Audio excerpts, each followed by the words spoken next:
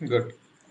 So real టైంలో company codes అనేవి ఎన్ని ఉంటే అన్ని క్రియేట్ చేయాలి. బట్ మనం 2 క్రియేట్ చేసాం. అట్లీస్ట్ 2 ఉండాలి. ఓకే. లేకపోతే రియల్ టైం కన్సర్న్ అర్థం అవ్వదు. So step 1 is done. Okay. Next is step 2 is done. తర్వాత ఆర్గనైజేషన్లో ఆర్గనైజేషన్ స్ట్రక్చర్లో థర్డ్ స్టెప్ ఏంటిది? Assign company codes to company, right? Yes sir. Link చేయాలి కదా? లింక్ చేయాలి. లేకపోతే అవి 2 సపరేట్గా ఉంటాయి, రైట్? అవును సార్. ఓకే. నీకు రియల్ టైంలో 100 ఉన్నా 200 ఉన్నా ఎన్ని కంపెనీ కోడ్లు ఉన్నా అవన్నీ ఆ కంపెనీ కోడ్కి అసైన్ చేయాలి. So let's go here. ఎలా ఎలా అసైన్ చేయాలి ఏమైనా ట్రై చేశారా before class? Yeah, I know, sir. Okay, good. మరి నువ్వు ప్రసన్న? సార్ కంపెనీ క్రియేట్ చేశాను సార్. ట్రాన్స్పోర్ట్ రిక్వెస్ట్ వరకు చూశాను. మొన్నటి క్లాసు ప్లస్ నిన్నటి క్లాసు అక్కడ వరకు చూశాను. ఇంకా ఒక half an hour class pending ఉంది సార్, చూస్తాను. టీఆర్ జనరేట్ చేయడం వరకు టైం సరిపోవట్లేదా? అవును sir. Okay okay, let's go to SPRO, SAP reference IMG, enterprise structure. ఎప్పటిదాకా మనం డిఫైన్ చేసాం, కంపెనీని డిఫైన్ చేసాం, కంపెనీ కోడ్స్ డిఫైన్ చేసాం. సో డెఫినేషన్ ఫోల్డర్లోకి వెళ్ళాం. ఇప్పుడు అసైన్ చేయాలి కాబట్టి అసైన్మెంట్ ఫోల్డర్కి వెళ్ళాలి. అగైన్ మన మాడ్యూల్ సెలెక్ట్ చేయాలి, financial accounting, assign company code to company. Just click on it. ఏమైంది ఇప్పుడు? Somebody locked us, right? Yes sir. చూసారా ఇది ఎంత ఇంపార్టెంటో ప్రాక్టీస్ చేసేటప్పుడు. So let's select all. మనం ఎక్కడుందో మన ఎంట్రీ మనం ఫైండ్ అవుట్ చేయాలి, అన్ని ఎంట్రీలు డిలీట్ చేయాలి. So what is our company code? INAP1. So what is our company? Apollo pharmacy sir. Apollo అది డిస్క్రిప్షన్. కంపెనీ అంటే ఎలిమెంట్, APO LLO అంతే. చూడు, ఈ కంపెనీ కోడ్ కి ఈ కంపెనీని అసైన్ చేస్తాం. Next what is other company code? USAP. దీనికి కూడా సేమ్ కంపెనీ కోడ్ ఎంటర్. నువ్వు ఇప్పుడు ఎంటర్ కొడితే నీకు ఒక ఇన్ఫర్మేషన్ మెసేజ్ వస్తుంది. చూడు ఏం చెప్తుంది, ఇది నాట్ ఎర్రర్. ఇలా లైట్ ఆరెంజ్ కలర్లో వచ్చినప్పుడు జస్ట్ ఎంటర్ కొడితే it will allow you and you could able to save it. చూడు, company currency differ from company code currency. ఈ కంపెనీ కరెన్సీ ఏంటిది? INR. ఈ కంపెనీ కోడ్ కరెన్సీ ఏంటిది? USD. ఆ రెండు డిఫరెన్స్ నీకు తెలుసా అని చెప్తుంది. మాకు తెలుసు already. Just enter, save it. Save చేసేటప్పుడు మన ట్రాన్స్పోర్ట్ రిక్వెస్ట్లో సేవ్ చేసుకోవాలి. This is not our transport request, right? So అలాంటప్పుడు just go to own request.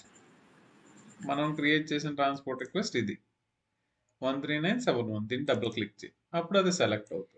So same transport రిక్వెస్ట్లోనే మన కాన్ఫిగరేషన్ కంటిన్యూ చేస్తున్నాం. Save it. సేవ్ అయిపోయింది. నెక్స్ట్ వచ్చేసి ఇక్కడ అసైన్మెంట్ లాజిక్ రాద్దాం. ఒక కంపెనీకి ఎన్ని కంపెనీ కోడ్స్ అసైన్ చేయొచ్చు? Can be assign to. ఒక కంపెనీ అనేది ఎన్ని కంపెనీ కోడ్లకు అసైన్ చేయొచ్చు? ఇప్పుడు మనం రెండింటికి అసైన్ చేయాలి. ఎస్ సార్, ఎన్నైనా చేయొచ్చు. ఎన్ని కంట్రీస్ లో ఉంటే అన్ని కంపెనీ కోడ్స్ క్రియేట్ చేయొచ్చు, అసైన్ చేయొచ్చు వాటికి. అంటే ఒక కంపెనీ అనేది can be assign to multiple company codes, right? So దీన్ని మనం అంటాము లాంగ్వేజ్. ద లాంగ్వేజ్ ఏమంటామంటే ఈ అసైన్మెంట్ లాంగ్వేజ్ నే రిలేషన్ 1:. సో కంపెనీ ఇక్కడ ఉంది కదా, కంపెనీని company codes, right? 1 company to multiple 1:n. అంటే ఒక కంపెనీని మల్టిపుల్ కంపెనీ కోడ్స్కి అసైన్ చేయొచ్చు. 1:n రిలేషన్ ఇది. సో మరి నెక్స్ట్ చెప్పండి నాకు, ఒక కంపెనీ కోడ్కి ఎన్ని కంపెనీలు అసైన్ చేయొచ్చు? Only 1 sir. కరెక్ట్. అది second point. 1 company code can be assigned to one company relation ఏంటిది ఇది 1:n. ఇవి చాలా ఇంపార్టెంట్, బేసిక్ అన్నమాట. ఇంకట్లా గుర్తుండిపోవాలి మీకు. కంపెనీ అనేది ఒకటే ఉంటుంది, దాని కింద చాలా కంపెనీ కోడ్స్ ఉంటాయి కాబట్టి ఇవన్నిటిని ఒక కంపెనీ కోడ్కి అసైన్ చేయొచ్చు. అంటే ఒక కంపెనీ కింద చాలా కంపెనీ కోడ్లు ఉంటాయి. బట్ కంపెనీ కోడ్స్ అనేది ఏదో ఒక కంపెనీకి మాత్రమే టై అయి ఉంటాయి. అదే రిలేషన్. ఇక్కడ చూడు, మనం ఇక్కడేం న్యూ ఎంట్రీస్ యాడ్ చేయలేము. జస్ట్ ఉన్న కంపెనీ కోడ్కి కంపెనీని అసైన్ చేయగలం అంతే. చూడు, మనకు ఇంకో కాలం ఉందా? కంపెనీ 2 అని ఇక్కడ ఉన్న కాలం ఉందా? ఓన్లీ ఒకటే కంపెనీని అసైన్ చేయగలరు, రైట్? మీకు కావాలి అంటే సరదాగా మన కంపెనీని వేరే ఎవడో కంపెనీ కోడ్కి అసైన్ చేద్దాం. చూడు,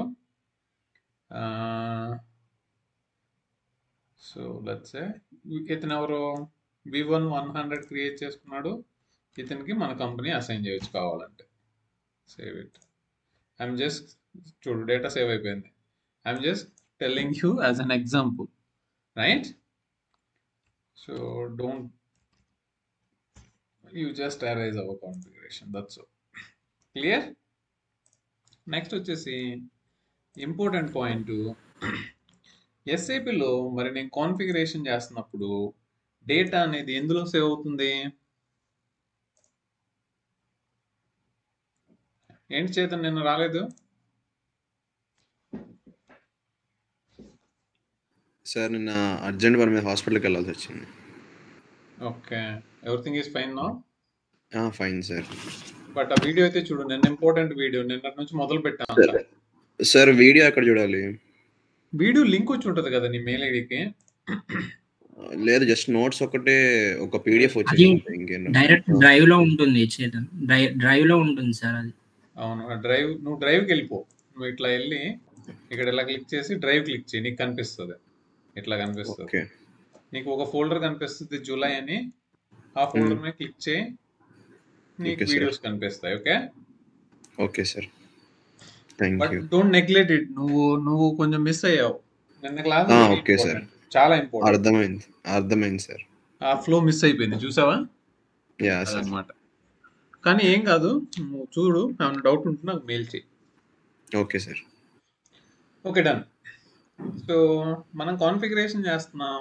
ఆ కాన్ఫిగరేషన్ డెవలప్మెంట్ సిస్టంలో చేస్తున్నాం. డెవలప్మెంట్ సిస్టంలో మోడిఫైబుల్, ఓన్లీ డెవలప్మెంట్ సిస్టంలో మన కాన్ఫిగరేషన్ ట్రాన్స్పోర్ట్ రిక్వెస్ట్లో సేవ్ అవుతుంది. ఏ టైప్ ఆఫ్ ట్రాన్స్పోర్ట్ రిక్వెస్ట్లో సేవ్ అవుతుంది? Customized transport request. Customising transport రిక్వెస్ట్లో save అవుతుంది, రైట్? Very good. బట్ అల్టిమేట్గా డేటా అనేది డేటాబేస్కి వెళ్ళి సేవ్ అవుతుంది, HANA డేటాబేస్లో. Yes are no? ఎస్. ఇప్పుడు చూడండి, ఒక ఇంపార్టెంట్ థింగ్ వచ్చేసి ఎస్ఏపిలో కన్సల్టెంట్గా మనం కన్సల్టెంట్ రోల్ చేస్తున్నామంటే మనం ఎక్కువ టేబుల్స్లో వర్క్ చేయాలి. టేబుల్స్ మీద వర్క్ చేస్తాం మనం ఎక్కువ పనంతా. మనం ఏదైనా అనాలిసిస్ చేసినా, ఏదైనా డేటాని కంపేర్ చేసినా, ఏదైనా కానీ మనం టేబుల్స్కి వెళ్ళి చూస్తాం.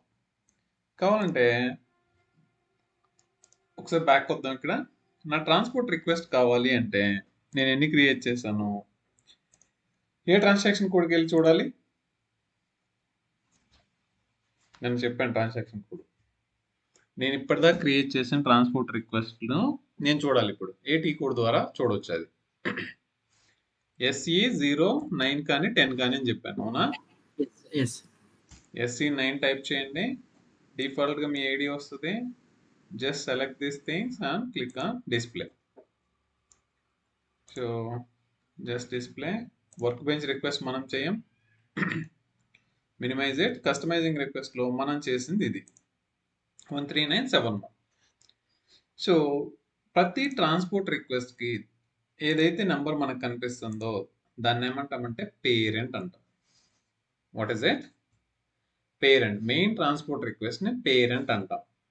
మనకి డేటా సేవ్ అయ్యేటప్పుడు పేరెంటే కనిపిస్తుంది, 13971 కనిపించింది. బట్ అల్టిమేట్గా పేరెంట్ కింద యూ హ్యావ్ ఎ చైల్డ్ అనమాట. దిస్ ఇస్ చైల్డ్ లేదా కస్టమైజింగ్ టాస్క్ అంటాం. పేరెంట్ ట్రాన్స్పోర్ట్ కింద నెక్స్ట్ ఇమీడియట్గా నెక్స్ట్ నెంబర్తోనే చైల్డ్ ఉంటుంది. చూడు, 13971 ఈజ్ యువర్ పేరెంట్.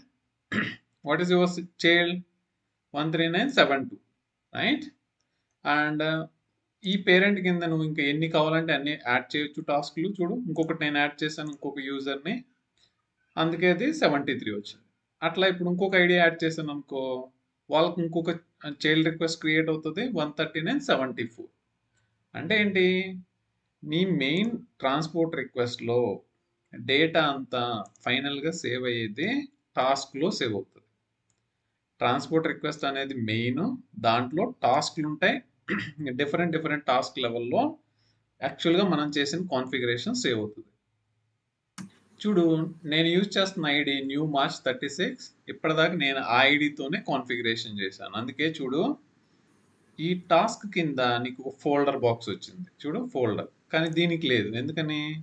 ఈ యూజర్ ఇంకా ఏమీ కాన్ఫిగరేషన్ చేసి ఇందులో సేవ్ చేయలేదు, అందుకే దిస్ ఈజ్ ఎంటీ, ఏం లేదు ఇక్కడ కాన్ఫిగరేషన్.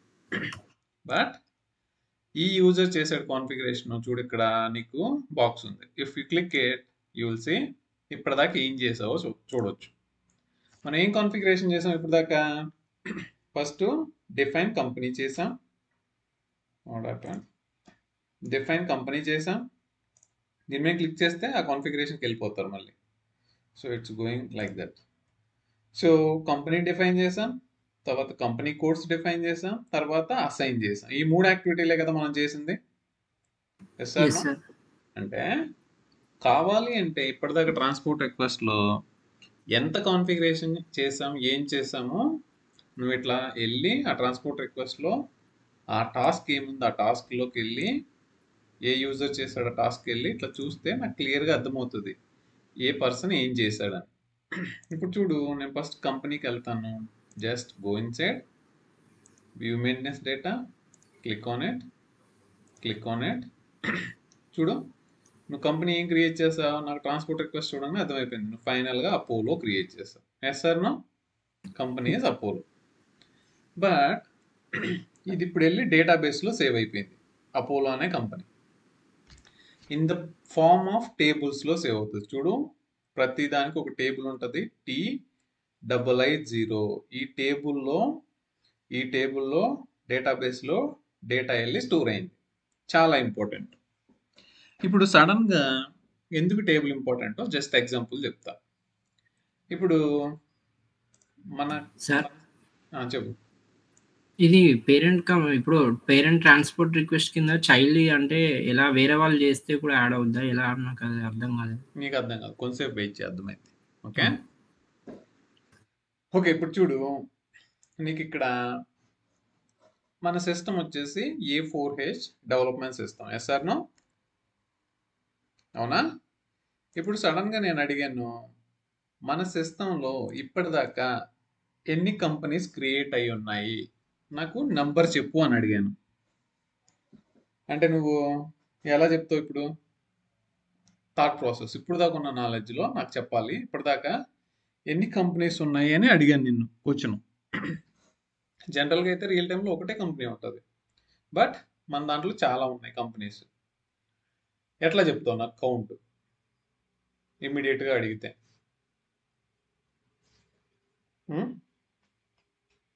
చెప్పలేం కదా, చెప్పలేం. కానీ చూడు, with the help of table you can tell easily. నువ్వు టేబుల్ ద్వారా ఈజీగా ఐడెంటిఫై చేయొచ్చు బల్క్ డేటాని. నీకు ఏ డేటా కావాలంటే ఆ డేటాని ఈజీగా ఐడెంటిఫై చేయొచ్చు. నీకు తెలియాల్సింది ఏంటంటే అల్టిమేట్గా కంపెనీ అనే కాన్ఫిగరేషన్ కంపెనీని చేస్తే అది డేటాబేస్లో ఏ టేబుల్లో వెళ్ళి సేవ్ అవుతుంది కన్సల్టెంట్కి తెలియాలి. నువ్వు మర్చిపోయినా కానీ you just Google it and understand. Company data will save in which table in SAP అని కొడితే నీకు T880 టేబుల్ వస్తుంది. ఓకే, ఇప్పుడు ఈ టేబుల్కి వెళ్దాం.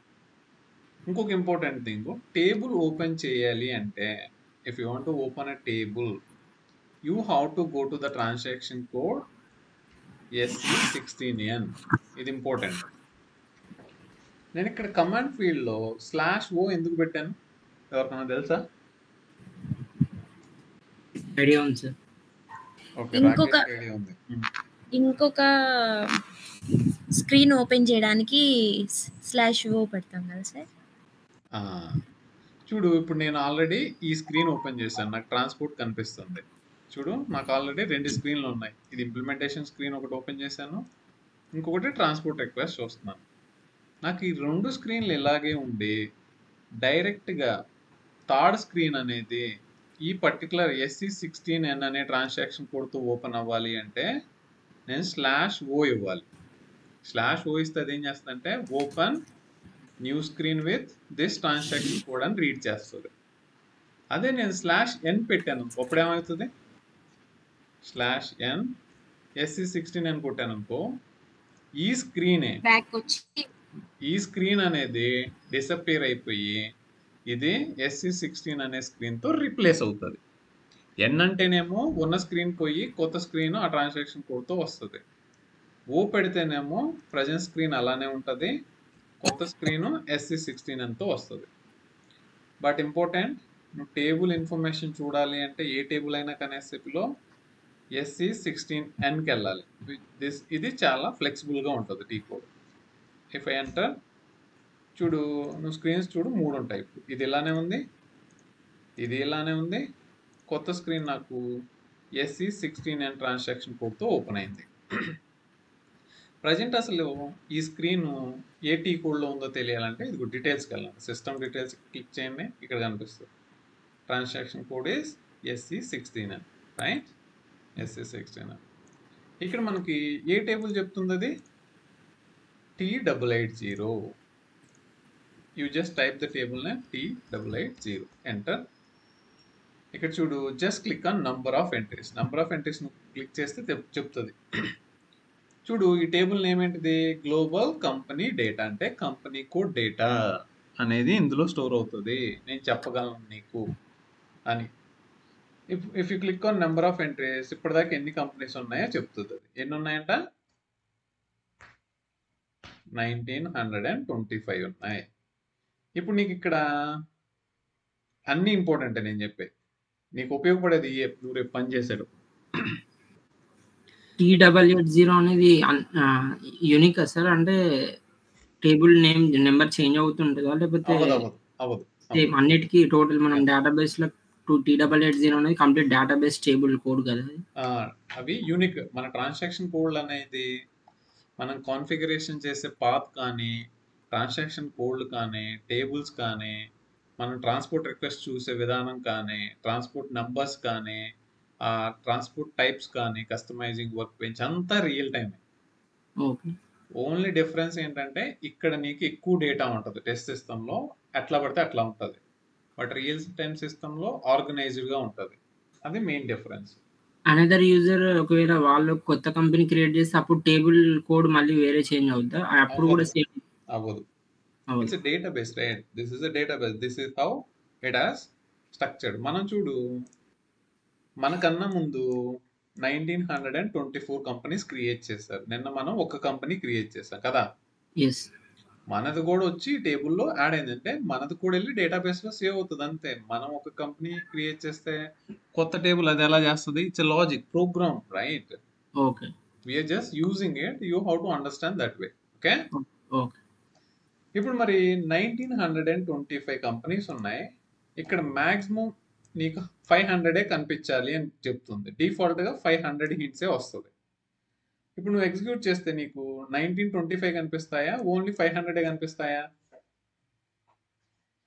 It's basic. చూసి చెప్పడం అంతే. 500 ఉంటే 500 చూపిస్తుంది, రైట్? మీకు ఎప్పుడైనా సరే ఆ టేబుల్లో అన్ని ఎంట్రీస్ మీరు చూడాలి అంటే ఈ 500 ఇంట్స్ని రిమూవ్ చేసి ఎగ్జిక్యూట్ చేయి. అప్పుడు నీకు టోటల్ కంపెనీస్ కనిపిస్తాయి. అంటే టోటల్ నంబర్స్ కనిపిస్తాయి. చూడు నంబర్ ఆఫ్ హిట్స్ ఎన్ని పిక్ చేసింది? 1925 పిక్ చేసింది. అదే నువ్వు ఇక్కడ 500 పెట్టావనుకో ఆ 500 డిఫాల్ట్గా సిస్టమ్ పాపులేట్ చేస్తుంది. అప్పుడు అది ఓన్లీ 500 పిక్ చేసింది. అర్థమైందా? ఇది మెయిన్ డిఫరెన్స్ మీకు తెలియాలి. So if I want everything just remove this 500 ఇంట్స్. చూడు 1925 కంపెనీస్ ఉన్నాయి. 1925 కంపెనీస్ ఇది ఇక్కడ కనిపిస్తున్నాయి. సో ఇట్లా ఈజీగా ఫైండ్ అవుట్ చేయడానికి చూడు జస్ట్ స్క్రోల్ డౌన్. స్టక్ అయింది చూడు, స్టక్ అయిపోయింది. సో చూడు ఎట్లా అన్ని కనిపిస్తున్నాయి. లేదు నీకు నీ ఒక్క కంపెనీయే చూడాలంటే if you remember you type APO LL, ఇది మన కంపెనీ రైట్. దీన్ని టైప్ చేయి చూడు, ఇదేనా మనం ఇచ్చిన డీటెయిల్స్ ఈ కంపెనీకి క్రియేట్ చేసేటప్పుడు. అర్థమైందా? చాలా ఇంపార్టెంట్. ఇప్పుడు చూడు నేను చెప్తాను ఈ ట్రాన్స్పోర్ట్ రిక్వెస్ట్ ఈ టాస్క్లు ఎలా అవుతాయి నేను చెప్తాను. 1 minute. చూడు కంపెనీ అనేది ఆ టేబుల్లో వెళ్ళి సేవ్ అయిపోయింది. నెక్స్ట్ మనం కంపెనీ కోడ్ చేసాం, ఇది company code. Company కోడ్కి separate table ఉంటుంది మనకి. చూడు వ్యూ మెయింటెనెన్స్ డేటా డన్. చూడు మనం 2 కంపెనీస్ క్రియేట్ చేసాం, సారీ కంపెనీ కోడ్స్ ఐఎన్ఏపి యుఎస్ఏపి. ఇది ఏ టేబుల్లో సేవ్ అవుతుంది? ఏ టేబుల్లో సేవ్ అవుతుంది? మిమ్మల్ని టీ కోడ్ T001 టేబుల్లో సేవ్ అవుతుంది. మిమ్మల్ని టీ కోడ్లు అడగరు, కానీ if you're a real consultant అయితే నీకు గుర్తుండిపోయింది table. Okay company code information T001 టేబుల్లో సేవ్ అవుతుంది.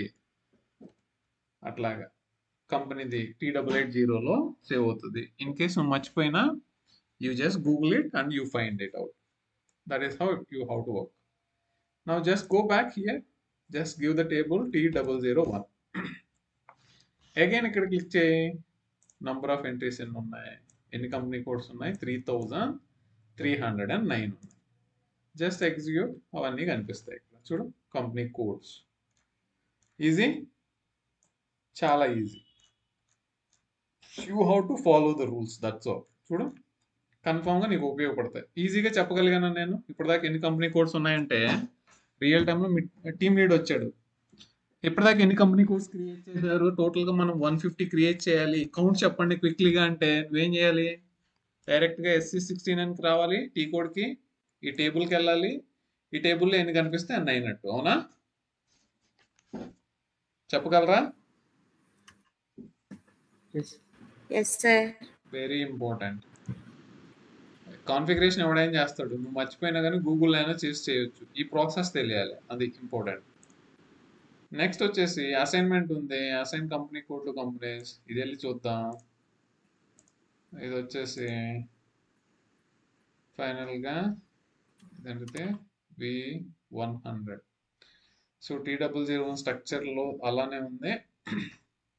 చూద్దాం V100కి వెళ్దాం. V100. It's not reading. This is not a table then.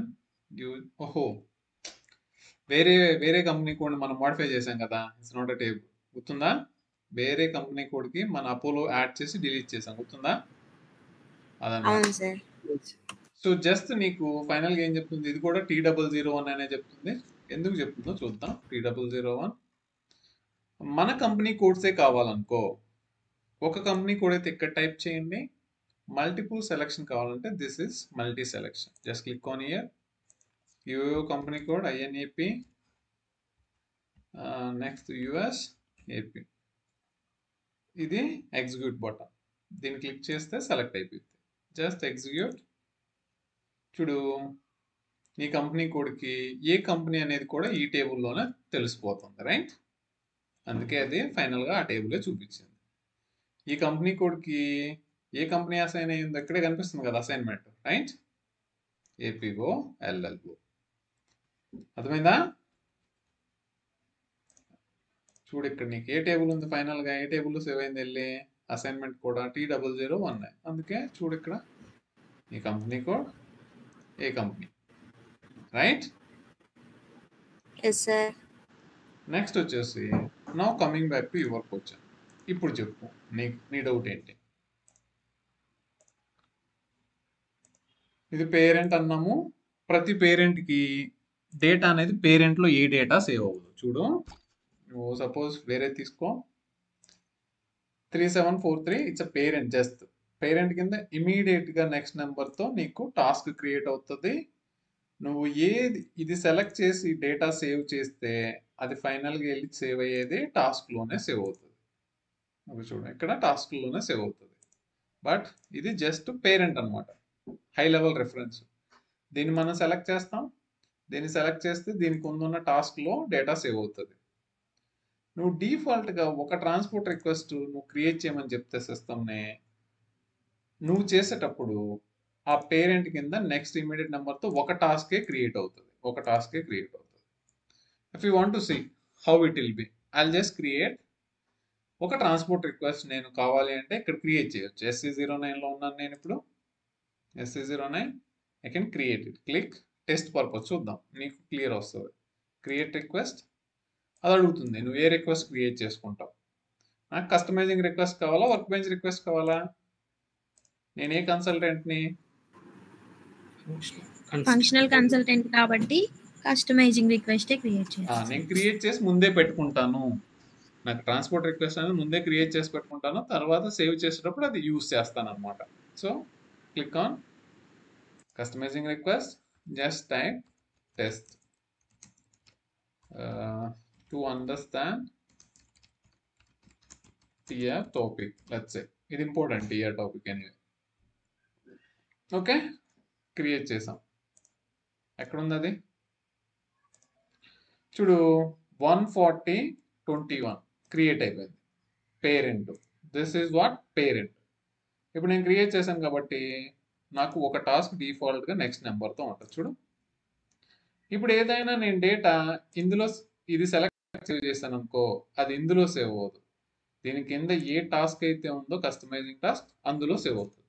ఇప్పుడు నీకు తెలియాలి అనుకో, I'll just go and change something. OB something I am changing, don't change anything. I'll just put dot and save it.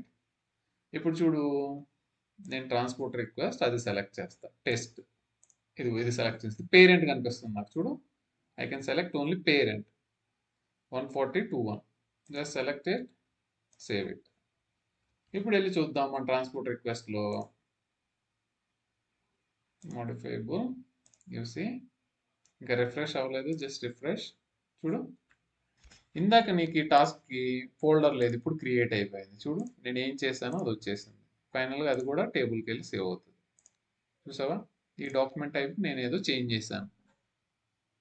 నీకు ఇప్పుడు పేరెంట్లో save అయిందా, నీకు టాస్క్లో save అయిందా? నువ్వు చేసిన కాన్ఫిగరేషన్ వచ్చేసి టాస్క్లో సార్, టాస్క్లో సేవ్ అయింది. ఇప్పుడు నెక్స్ట్ క్వశ్చన్, ఒక మెయిన్ పేరెంట్కి ఎన్ని టాస్క్లు ఉండొచ్చు? ఎన్ని కావాలంటే అన్ని ఉండొచ్చు. నీ ఇష్టం వచ్చినని క్రియేట్ చేయొచ్చు. అది ఎలా క్రియేట్ అవ్వాలి అంటే, ప్రతి ఐడికి ఒక టాస్క్ క్రియేట్ చేయొచ్చు. ఇప్పుడు ఇది పేరెంట్, ఈ పేరెంట్కి సంబంధించి ఇతను ఎవరు క్రియేట్ చేశారు? I'm the owner. I created a transport request. నా ఐడితో క్రియేట్ చేశాను కాబట్టి I'm the owner. So owner పేరుతోనే టాస్క్ కూడా క్రియేట్ అవుతుంది డిఫాల్ట్గా.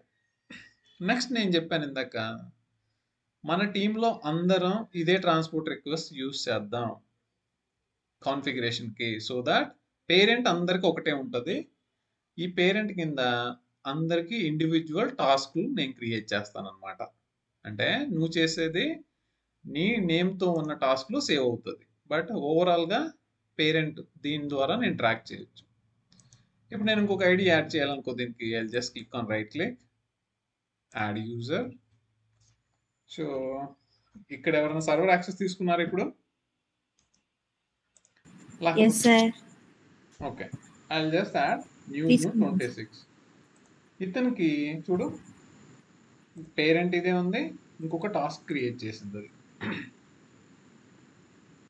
చూసావా, టాస్క్ క్రియేట్ చేసింది. Number cannot be same, but parent first sub task అయితే కస్టమైజింగ్ టాస్క్ అయితే సేమ్ ఉంటుంది, తర్వాత అంతా వేరు వేరు వస్తాయి.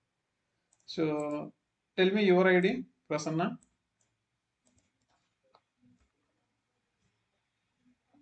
Prasanna, tell your ID. Sir నా చెప్పనా? చెప్పు. July JUL new 108. చూడు, ఇప్పుడు అదే పేరెంట్లో ఇంకొక టాస్క్ క్రియేట్ అవుతుంది.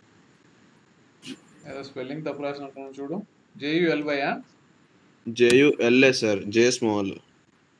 అదేం కాదు, JUL 108 new 108 NEW.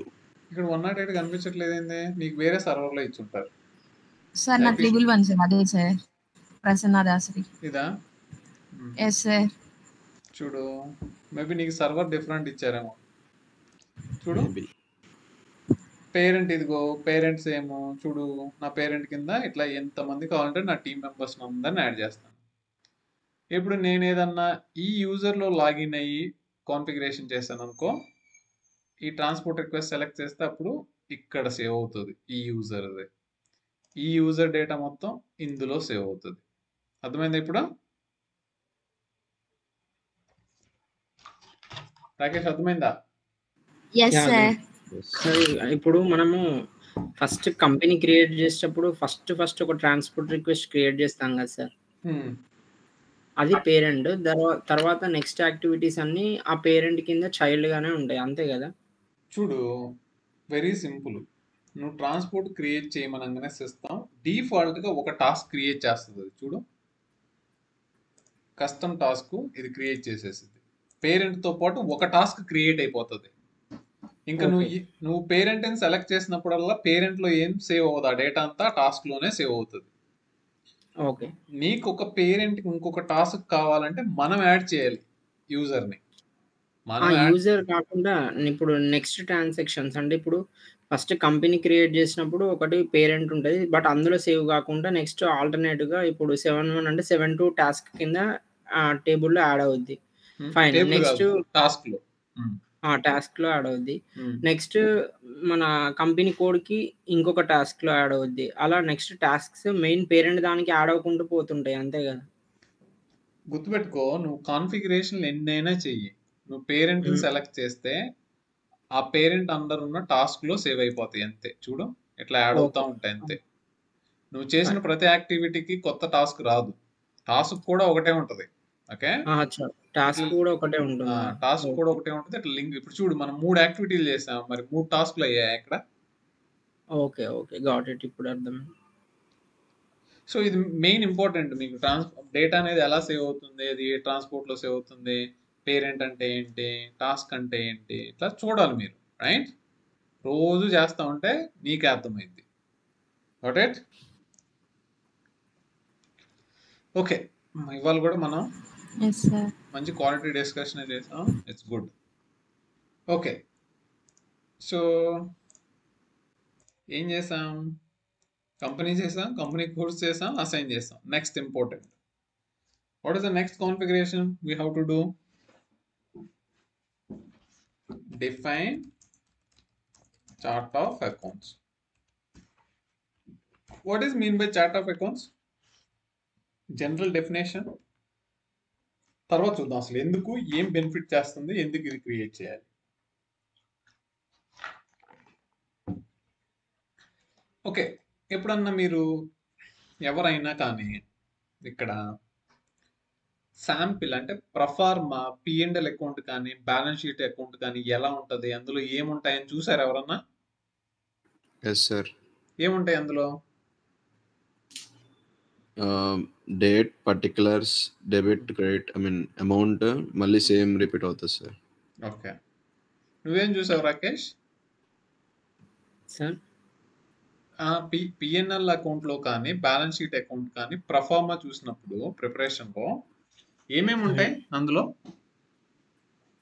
Main points? Sir P&L లో all direct and indirect expenses ఉంటాయి సార్. బ్యాలెన్స్ షీట్ లో all yes sir. Only expenses మాట్లాడతాను, రెవెన్యూ ఉండదా P&L లో? సార్ అది all indirect and incomes and direct expenses రెండు ఉంటాయి సార్. ఇన్కమ్ అండ్ ఎక్స్పెన్సెస్ ఉంటాయి. బ్యాలెన్స్ షీట్ లో వచ్చేసరికి ఆల్ అసెట్స్ అండ్ లయబిలిటీస్ ఉంటాయి సార్. మరి వాటిని ఎట్లా నోటిఫై చేస్తాం? వాటికి పేర్లు రాస్తామా, నెంబర్లు ఇస్తామా, ఎలా ఇస్తాం? రియల్ టైంలో నేమ్స్ రాస్తాం. Nature of transaction, nature of transaction, very good. ఆ ట్రాన్సాక్షన్ అకౌంటెంట్ రాసుకుంటాడు. మనకు వచ్చేటప్పటికి స్ట్రక్చర్ వచ్చేటప్పటికి స్ట్రక్చర్ ఎలా ఉంటుంది?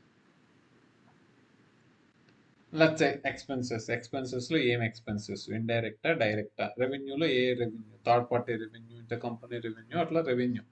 అసెట్స్లో current assets, current liabilities, long term assets, ఎట్లా ఏది కావాలంటే అది సెగ్రిగేషన్ ఉంటుంది. బట్ ఓవరాల్గా నీకు అక్కడికి వెళ్ళేటప్పటికి అకౌంట్ ఉంటుంది. What is it? So if you want to understand I'll write here. ఇప్పుడు group rent of ledger accounts. Rent అనేది ఏంటిది? రెంట్ అనేది డిస్క్రిప్షన్, బట్ సిస్టమ్కి తెలియాలంటే ఒక నెంబర్ ఇవ్వాలన్నమాట. దాన్ని మనం ఏమంటామంటే జనరల్ లెడ్జర్ లేదా జిఎల్ అకౌంట్ అంటాం. లెట్స్ యూ జస్ట్ థింక్ 1000 అనే దానికి ఒకటి క్రియేట్ చేసి దానికి రెంట్ అని నేమ్ రాసాం. ఇదే రెంట్ గురించి మాట్లాడుతుంది. ఇంకే రెంట్ ఏదన్నా పోస్ట్ అయితే ఈ జిఎల్ అకౌంట్లో, ఈ జిఎల్ అకౌంట్ అనే దాంట్లో ఆ వాల్యూ అనేది రిఫ్లెక్ట్ అవుతుంది. లెట్స్ 20,000 పోస్ట్ చేసాం. ఇది అమౌంట్, ఇది అమౌంట్, ఇది వచ్చేసి జిఎల్ అకౌంట్ అంటే జనరల్ లెడ్జర్ అకౌంట్, ఇది వచ్చేసి జిఎల్ డిస్క్రిప్షన్. ఇప్పుడు ఇది వెళ్ళి పిఎండ్ఎల్ అకౌంట్లోకి వెళ్ళిపోతుందా, బ్యాలెన్స్ షీట్ అకౌంట్కి వెళ్ళిపోతుందా? ఈ వాల్యూ, ఈ అకౌంట్ అనేది పిఎండ్ఎల్ అకౌంట్కి వెళ్ళిస్తుంది. ఏదైనా కానీ మనం చేసేది ఫైనాన్స్, మనం చేసేది ఎక్స్టర్నల్ రిపోర్టింగ్ చేయాలంటే ట్రాన్సాక్షన్ రికార్డ్ అవ్వాలి. ట్రాన్సాక్షన్ రికార్డ్ అయిన తర్వాత అది వెళ్ళి ఎక్స్టర్నల్ రిపోర్ట్లో ఒక జిఎల్ నెంబర్కి అగెనెస్ట్గా వాల్యూస్ అన్నీ అప్డేట్ అవుతూ ఉండాలి. అంటే అల్టిమేట్గా నీకు అలా అవ్వాలి అంటే నువ్వు ఆ జిఎల్ అకౌంట్స్ క్రియేట్ చేయడానికి ఒక స్ట్రక్చర్ చెప్పాలి సిస్టమ్. ఇక్కడ నువ్వు కంపెనీ అని ఎందుకు చెప్పావు? స్ట్రక్చరు సిస్టమ్కి తెలియాలి కాబట్టి. కంపెనీ కోడ్స్ అని ఎందుకు చెప్పావు? ఎన్ని కంట్రీస్లో నువ్వు వర్క్ చేస్తుంది తెలియాలి కాబట్టి. ఇక్కడ అసైన్ ఎందుకు చేస్తావు? ఈ రెండింటికి లింక్ ఉండాలి కాబట్టి. ఇప్పుడు మరి నీ ఎక్స్టర్నల్ రిపోర్ట్స్ నువ్వు ప్రిపేర్ చేయాలంటే నీకు ఒక అకౌంట్ నెంబర్ కావాలి. ప్రతిదానికి ఒక అకౌంట్ నెంబర్ కావాలి. రెంట్ అనేది ఒక అకౌంట్, లెట్స్ ప్రీపెయిడ్ ఎక్స్పెన్సెస్ అనేది ఒక అకౌంట్, లెట్స్ స్టేషనరీ అనేది ఒక జిఎల్ అకౌంట్, లేకపోతే పేబుల్స్ అనేది ఒక జిఎల్ అకౌంట్. ఇట్లా మెనీ ట్రాన్సాక్షన్స్ చేస్తూ ఉంటాం. ఈచ్ ట్రాన్సాక్షన్కి సంబంధించి మేబీ మీకు తెలిసే ఉంటుంది, we call it as ledger.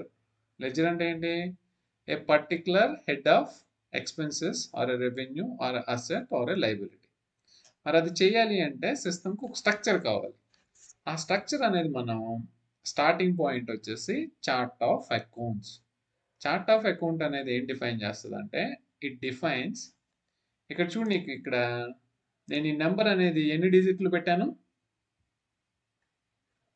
4 digits. 4 digits పెట్టాను. అంటే నీకు స్ట్రక్చర్ అనమాట. నీ బిజినెస్ చెప్తుంది నాకు జిఎల్ అకౌంట్ నెంబర్ అనేది ఎన్ని డిజిట్లు ఉండాలి ఏంటి అనేది బిజినెస్ చెప్తుంది. ఇప్పుడు వాడు నాకు 6 digits కావాలంటే ఇట్లా పెడతాం. ఇప్పుడు చూడు, ఇప్పుడు ఎంత ఉంది నెంబరు? 6 digits ఉంది. వాళ్ళకి ఏది కన్వీనియంట్ ఉంటే అది పెట్టుకోవచ్చు. బట్ అది పెట్టాలి, అంత మాత్రమే పెట్టాలి అని నువ్వు సిస్టంలో ఒక కాన్ఫిగరేషన్ చేయాలి కాబట్టి we are doing this. And also అది కాదు, ఇంకా ఉంటుంది. So to create GLs in the system, first important configuration is COA. COA అనేది షార్ట్ ఫామ్. రియల్ టైంలో మనం ఇలా కాల్ చేస్తాం దీన్ని. COA అంటే చార్ట్ ఆఫ్ అకౌంట్స్. ఇక్కడ నెక్స్ట్ పాయింట్ వచ్చేసి how many types of COA we have. చెప్పండి, ఎన్ని types of chart of accounts ఉన్నాయి మనకి? 3 types. ఎన్ని? ఎవరు 4 చెప్పారు? ఎవరది? 3 types. 4 అన్నారు. ఎవరు అన్నారు కదా? సార్ నేనైతే 2 అన్నా. పిఎండ్ఎల్ అండ్ బ్యాలెన్స్ షీట్ అనుకున్నా. అది వేరు, ఇవి చార్ట్ ఆఫ్ అకౌంట్స్. అసలు యాక్చువల్గా నీకు చార్ట్ ఆఫ్ అకౌంట్స్ అనేది యూ హ్యావ్ 3 ఉంటాయి. ఎందుకు 3 ఉంటాయి? ఎవరైనా చెప్పగలరా? అసలు ఏంటి ఆ 3? అదే I just draw something so that ఇంకా మర్చిపోకూడదు మీరు.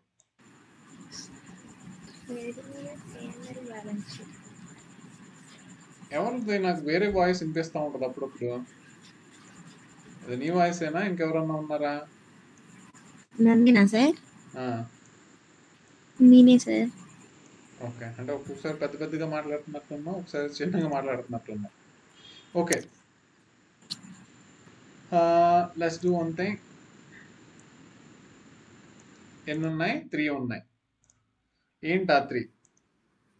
Country chart of first first company chart of accounts ఒకటి, group chart of accounts and country level chart of accounts. Very good. మరి ఎందుకు మనకు అన్ని 3 ఉన్నాయి? ఎందుకు 3 ఉన్నాయి? అంటే కంట్రీ లెవెల్‌లో రీజియన్ వైస్ ఇప్పుడు రీజియన్ అంటాను. కంట్రీ లెవెల్‌లో ఏ కంట్రీ లెవెల్‌కి ఆ country level chart of accounts. Okay. COA అంటే ఫుల్ ఫామ్ వచ్చేసి చార్ట్ ఆఫ్ అకౌంట్స్. 3 టైప్స్ ఉన్నాయి.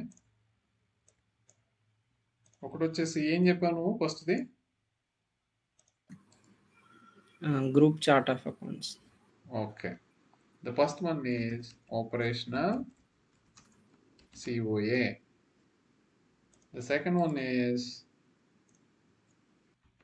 group COA.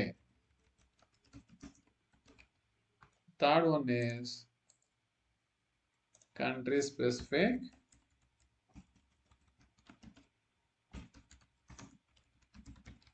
COA. అసలు ఎందుకు కావాలి ఇప్పుడు చూద్దాం. ఫస్ట్ నేను నీకు ఎక్స్ప్లెయిన్ చేస్తాను ఎందుకు కావాలో, అప్పుడు నీకే తెలుస్తుంది. సో మీ కంపెనీలో ఎన్ని కంపెనీ కోడ్స్ ఉన్నాయి అనేది బేస్డ్ ఆన్ రియాలిటీ 100 ఉండొచ్చు, 200 ఉండొచ్చు, లేకపోతే 70 ఉండొచ్చు, ఎన్నైనా ఉండొచ్చు. బట్ ఒకటి మాత్రమే ఉండదు. అగ్రి? ఒకటి కూడా ఉండొచ్చు, అది కూడా ఉండొచ్చు, పాసిబిలిటీ. ఆ ఒకటి ఉన్నప్పుడు అసలు గొడవే లేదు, అందరూ సేమ్ వాడతారు. డన్. ఇప్పుడు అసలు నీకు ఇది ఈ డిఫరెన్షియేషన్ ఎందుకు కావాలి అంటే, ఆపరేషనల్ చార్ట్ ఆఫ్ అకౌంట్ వాడాలా, గ్రూప్ చార్ట్ ఆఫ్ అకౌంట్ వాడాలా, country specific chart of account వాడాలా, ఎందుకు వాడాలి అనేది దేని ఆ డిపెండెన్సీని రిక్వైర్మెంట్ ప్రకారంగా నీకు ఎన్ని చార్ట్ ఆఫ్ అకౌంట్లు నీ క్లయింట్కి నువ్వు డిఫైన్ చేయాలి అనేది తెలుస్తుంది. ఇప్పుడు చూడు, ఈ సినారియో వచ్చేసి ఆపరేషన్ చార్ట్ ఆఫ్ అకౌంట్. నీ కంపెనీ కోడ్లు ఏమున్నాయి? మన ఎగ్జాంపుల్లో ఐఎన్ఏపి అండ్ యుఎస్ఏపి ఉంది. అగ్రి? Yes are no? ఇప్పుడు మనకి ఎక్స్టర్నల్ రిపోర్ట్స్ వచ్చేసి P&L account, balance sheet account, right? ఇప్పుడు చూడు, నీ company, this is your company, Apollo is your company, right? So Apollo నీ కంపెనీ అయితే జస్ట్ ఐల్ పుట్ హియర్. రెంట్కి సంబంధించి జిఎల్ అకౌంట్ నువ్వు క్రియేట్ చేసేటప్పుడు rent ఐఎన్ఏపిలో let's say I'm using 3000. Rent అంటే అమౌంట్ కాదు, ఇది ఆ నంబర్ అనమాట, జిఎల్ అకౌంట్ నెంబర్. ఇట్లాగా for example GL account number 3000 use చేస్తున్నాడు ఎవరు? ఇండియన్ కంపెనీ కూడా. అంటే రెంట్కి సంబంధించిన ట్రాన్సాక్షన్ ఏదన్నా పోస్ట్ చేసేటప్పుడు ఈ నెంబర్ యూజ్ చేస్తాడు ఇండియన్ కంపెనీ. అలాగే యుఎస్ కంపెనీలో కూడా రెంట్ ఉంటుంది. ఉంటుందా ఉండదా? ఎక్కడైనా ఉంటుంది. కామన్గా ఎక్స్పెన్సెస్ ఉండే కామన్ అయ్యే ఉంటాయి. సో వీడికి కూడా రెంట్ ఉంటుంది. వీడు కూడా ఏం చేస్తాడు? Okay, I'm also following unique, ఒకటే ప్రాసెస్ నేను ఫాలో అవుతాను. I will also create 3000 rent అనేది నేను కూడా దీనికే పోస్ట్ చేస్తాను. Let's say I'll add one more రో here, sorry column. Let's say amount పెడదాం. ఇక్కడ అమౌంట్ వీడు మేబీ ఇప్పటిదాకా జూలై దాకా మేబీ ఒక 30,000 పోస్ట్ చేశాడు రెంట్. బిజినెస్ ట్రాన్సాక్షన్ అనేది 30,000 అయింది. Next you forgot about currencies. మర్చిపోండి, don't think about currencies conversion అనేది లేటర్ చేస్తుంది. జస్ట్ కాన్సెప్ట్ అర్థం చేసుకోండి. నెక్స్ట్ యుఎస్లో మేబీ ఒక 10,000 యుఎస్ది పోస్ట్ చేశాడు. యాజ్ ఎ అపోలోగా, నా కంపెనీగా, నాకు ఇప్పుడు ఇప్పటిదాకా రెంట్ ఎంత ఉంది నా బిజినెస్లో అంటే నేనేం చేస్తాను? సేమ్ అకౌంట్ కాబట్టి ఈ వాల్యూని నేను సమ్ చేస్తే ఓవరాల్గా నా కంపెనీ లెవెల్లో ఎంత రెంట్ అనేది తెలుస్తుందా తెలీదా? ఈజీగా తెలుస్తుంది సార్. ఎప్పుడు తెలుస్తుంది? సేమ్ కోడ్ వీళ్ళు యూనిఫామ్ గా జిఎల్ అకౌంట్స్ యూజ్ చేస్తే, ఈ జిఎల్ అకౌంట్స్ అనేది numbers not only rent, ఇంకన్నిటికీ okay structure అందరూ ఫాలో అయితే అప్పుడు ఆపరేషనల్ చార్ట్ ఆఫ్ అకౌంట్ అనేది యూజ్ఫుల్ అవుతుంది. ఇంకా డన్. ఇంకా నీకు ఈ గ్రూప్ చార్ట్ ఆఫ్ అకౌంట్ అవసరం లేదు, ఈ country specific chart of account అనే నెసెసిటీయే లేదు. అదే నీకు ఒకటే కంపెనీ కోడ్ ఉందనుకో, నీకు అసలు ఒకటే కంపెనీ కోడ్ ఉంది బిజినెస్కి, అప్పుడు అసలు ఈ మనం డిస్కస్ చేయాల్సిన అవసరం ఉందా ఈ రెండు? No sir. Whatever chart of account you have, that is your operational chart of account. That's all, right? Yes or no? Yes. Yes sir. ఇప్పుడు వచ్చింది ఇదే ఎగ్జాంపుల్. రెంట్ ఇప్పుడు వీడు నేను ఒకటి వాడతానని చెప్తాడు. ఓకే, నేను ఒకటి వాడతాను, నా ఇష్టం వచ్చింది నేను వాడతాను, ఇండియన్ కంపెనీ వాడు చెప్తాడు. ఎందుకు? వాడి కంట్రీలో రిక్వైర్మెంట్ ఉంది. కంట్రీలో రిక్వైర్మెంట్ ఏముందంటే, నువ్వు ఏదన్నా ఎక్స్పెన్సెస్ వాడాలి అంటే కొన్ని కంట్రీల్లో ఉంటుంది. నువ్వు ఇప్పుడు యాజ్ పర్ కంట్రీ రిక్వైర్మెంట్ ఇండియాలో ఎక్స్పెన్సెస్ జిఎల్స్కి నువ్వు 6 సిరీస్ వాడాలని చెప్పారు. 6 సిరీస్ వాడాలి, మేబీ 5 డిజిట్స్ నెంబర్ వాడాలి అని చెప్పారు. అంటే నేను 60,000 పెట్టుకుంటా. నా కంట్రీ చెప్పింది 60,000 పెట్టుకో అని చెప్పింది. సో నెక్స్ట్ వచ్చేసి యుఎస్ ఓడికి ఏం చెప్పలేదు, వీడేం క్రియేట్ చేయడు. Okay, but వీడికైతే Indian company కోడ్కి rent అనే దానికి నువ్వు ఎక్స్పెన్సెస్కి ఏదైనా కానీ, జస్ట్ ఎగ్జాంపుల్ రెంట్ నేను చెప్తున్నాను, రెంట్కి 60,000 పెట్టుకున్నాడు. మరి వీడు 60,000, ఇప్పుడు జిఎల్ మారిపోయింది ఇది. సో ఇది గ్రూప్ ఇక్కడ వేయొద్దు. ఓకే, లీవ్ ఇట్, ఇది లీవ్ ఇట్. చూడు ఇక్కడేమో ఇండియన్ కంపెనీ వాడేమో 60,000 పెట్టుకున్నాడు, వీడేమో 3,000 పెట్టుకున్నాడు. అప్పుడు నీకు ఓవరాల్గా నీ కంపెనీలో తెలియాలంటే ఈ నెంబర్ వాల్యూని రెండింటిని టై చేస్తే నీకు ఓవరాల్గా రెంట్ తెలుస్తుంది. Yes are no? అవునా? దీన్ని టై చేయాలి, నేను దీన్ని టై చేయాలి. ఇది ఇట్లా ఒక ఎక్స్పెన్సెస్ దానికే మనం ఇట్లా ఆలోచిస్తున్నాం. రియల్ టైంలో దెర్ ఆర్ మెనీ ఉంటాయి. అట్లా అన్నిటినీ ఒకదానికి టై చేయి, అక్కడేం నెంబర్ ఉంది, ఇక్కడేం నెంబర్ ఉంది, టై చేయాలి అంటే is it easy process are is it a complicated process? It's complicated sir. అందుకని ఇలాంటి సిచ్యువేషన్లో you have a group chart of account requirement. ఈ గ్రూప్ చార్ట్ ఆఫ్ అకౌంట్ ఏం చెప్తుందంటే, నువ్వు ఏదైనా పెట్టుకో, ఓకే, నీ ఇష్టం వచ్చింది పెట్టుకో, నీ company code number, but rent అనేది యూజ్ చేసేటప్పుడు ఈ నెంబర్ని నీ 60,000 అనే దాన్ని 50,000కి టై చేయని చెప్తుంది. అందరికీ ఇన్స్ట్రక్షన్ ఇస్తుంది. నువ్వు రెంట్ అనేది క్రియేట్ చేసుకుంటే రెంట్కి గ్రూప్ అకౌంట్ నెంబర్ వచ్చేసి this is group account number. Maybe I right here 50,000.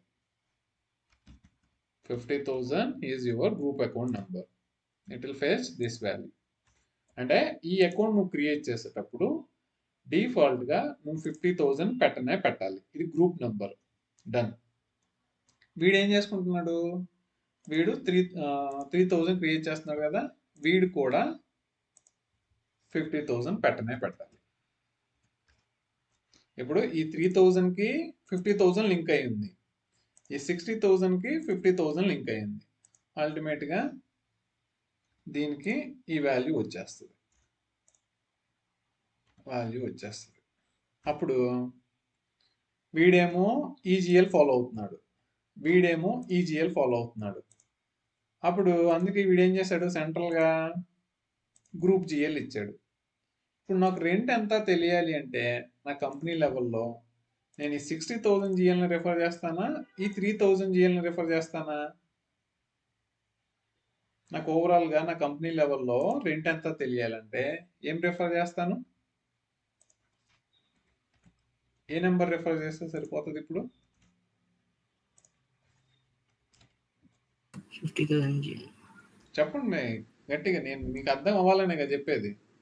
నువ్వు 3,000 చేసే పని లేదు, 60,000 చేసే పని లేదు. నీకు గ్రూప్ నెంబర్ ఇచ్చాడు, రెంట్ 50,000 చూస్తే సరిపోతుంది, నాకు ఓవరాల్గా తెలిసిపోతుంది. అర్థమైందా? రిక్వైర్మెంట్, ఏ రిక్వైర్మెంట్ ప్రకారంగా ఏం క్రియేట్ చేయాల్సి వస్తుందో. Yes sir no? Yes sir. ఇంత ఎక్స్ప్లెయిన్ చేసిన తర్వాత కూడా మీరు Yes, sir. మాట్లాడకపోతే హౌ కెన్ ఐ టెల్? ఇదన్నమాట రియాలిటీ. నీ కంపెనీలో ఉన్న కంపెనీ కోళ్ళు అందరూ ఒకే నెంబర్ యూజ్ చేస్తే forget about group chart of account and country specific chart of account. లేదు ఎక్కడో డీవియేషన్ ఉంది, నాకు కొన్ని కంపెనీ కోడ్లో డిఫరెంట్ నెంబర్లు వాడాలని రిక్వైర్మెంట్ ఉంది ఆ కంట్రీలో, అప్పుడు వాడు అలానే వాడాలి, వాడికి చాయిస్ లేదు. అలా వాడినప్పుడు మరి నాకు గ్రూప్ కన్సల్టేషన్ ఎలా కావాలి, అప్పుడు గ్రూప్ చార్ట్ ఆఫ్ అకౌంట్ అనేది కావాలి. ఫస్ట్ మీకు ఈ సినారియో అర్థమైతే ఈ రెండు సినారియోలు ఈజీగా చేయొచ్చు. ఓకే, ఫస్ట్ 1 వీక్ ఫస్ట్ ఇది నేర్చుకోండి, ఇది చేయండి, సిస్టంలో ఇది కాన్ఫిగర్ చేయండి. చేసిన తర్వాత మీకు హోల్డ్ వస్తుంది, సిస్టంలో బాగా గ్రిప్ వస్తుంది. అప్పుడు క్విక్లీగా ఒక హాఫ్ అన్ అవర్లో మీరు ఒక డమ్మీ కంపెనీ కోడ్ క్రియేట్ చేయండి. నాకు క్లాస్లోనే కంపెనీ కోడ్ క్రియేట్ చేయండి. నేను ఈ group chart of account link, ఈ country specific chart of account link నేను చూపిస్తాను. సో క్లారిఫై అయిపోతుంది. ఫస్టే నేను ఇదంతా చేయాలి, మొత్తం క్లమ్జీగా చేయాలి అంటే నీకు అసలు ఏం అర్థము కాదు, అసలు నువ్వు ముందుకు వెళ్ళలేదు. Okay, let's finish the structure first with operation chart of account. మీరు చేయండి, చేసిన తర్వాత will create 2 more company codes and then we practice this. Okay, so group chart of accounts arise only when country specific chart of accounts exists, ante kada sir? అవును, ఈ కంట్రీలో requirement ఉన్నప్పుడు నాకు group లెవెల్లో కన్సల్టేషన్ కావాలి కాబట్టి నేను common number ఇవ్వాల్సిందే, right? There is no other go for me. But I will not tell more here. నేను ఎక్కువ చెప్పొచ్చు, నేను ఇక్కడ ఎక్కువ చెప్తే మీకు అసలు కాన్సెప్ట్ అర్థం కాదు. ఒకసారి డోస్ మొత్తం ఎక్కిలేం కదా, ఇప్పుడు ఎంత కావాలో అంత ఇచ్చాను. ఇది మీరు గుర్తుపెట్టుకోండి, ఈ కాన్సెప్ట్. ఏది ఆపరేషన్ చార్ట్ ఆఫ్ అకౌంట్ అంటాము, ఏది గ్రూప్ చార్ట్ ఆఫ్ అకౌంట్ అంటాము, ఏది కంట్రీ స్పెసిఫిక్, దేనివల్ల ఏది చేయాల్సి వస్తుంది రియల్ టైం. ఇప్పుడు మీ క్లయింట్ అగ్రీ అయ్యాడు, నాకున్న 2 కంపెనీ కోళ్ళు, they will follow same numbers across my company. అప్పుడు నీకు ఒక ఆపరేషన్ చార్ట్ ఆఫ్ అకౌంట్ ఉంటే సరిపోతుంది, అవునా? Yes sir, no? Yes, sir. Yes, sir. Okay, we'll create chart of account. So ఇప్పుడు చూడు, నేను ఇంకొకటి పెడుతున్నాను, /n పెడుతున్నాను. అంటే ఈ ప్రజెంట్ స్క్రీన్ నాకు ఇంకా క్లోజ్ అయిపోవాలి, నాకు ఏ స్క్రీన్ ఓపెన్ అవ్వాలి, SPRO ఓపెన్ అవ్వాలి. ఎంటర్ /n పెడితే అలా వస్తుంది అనమాట. చూడు, ఇందాక ఇది వేరే స్క్రీన్ ఉంది, నేను అది క్లోజ్ చేసి ఈ స్క్రీన్కి వచ్చేసాను. /n పెడితే రిప్లేస్ అవుతుంది, /4 పెడితే ఆ స్క్రీన్ ఆన్లైన్ నుండి కొత్త స్క్రీన్ వస్తుంది. సో ఇప్పుడు వచ్చేసి స్ట్రక్చర్లో కాదు, you see here financial accounting,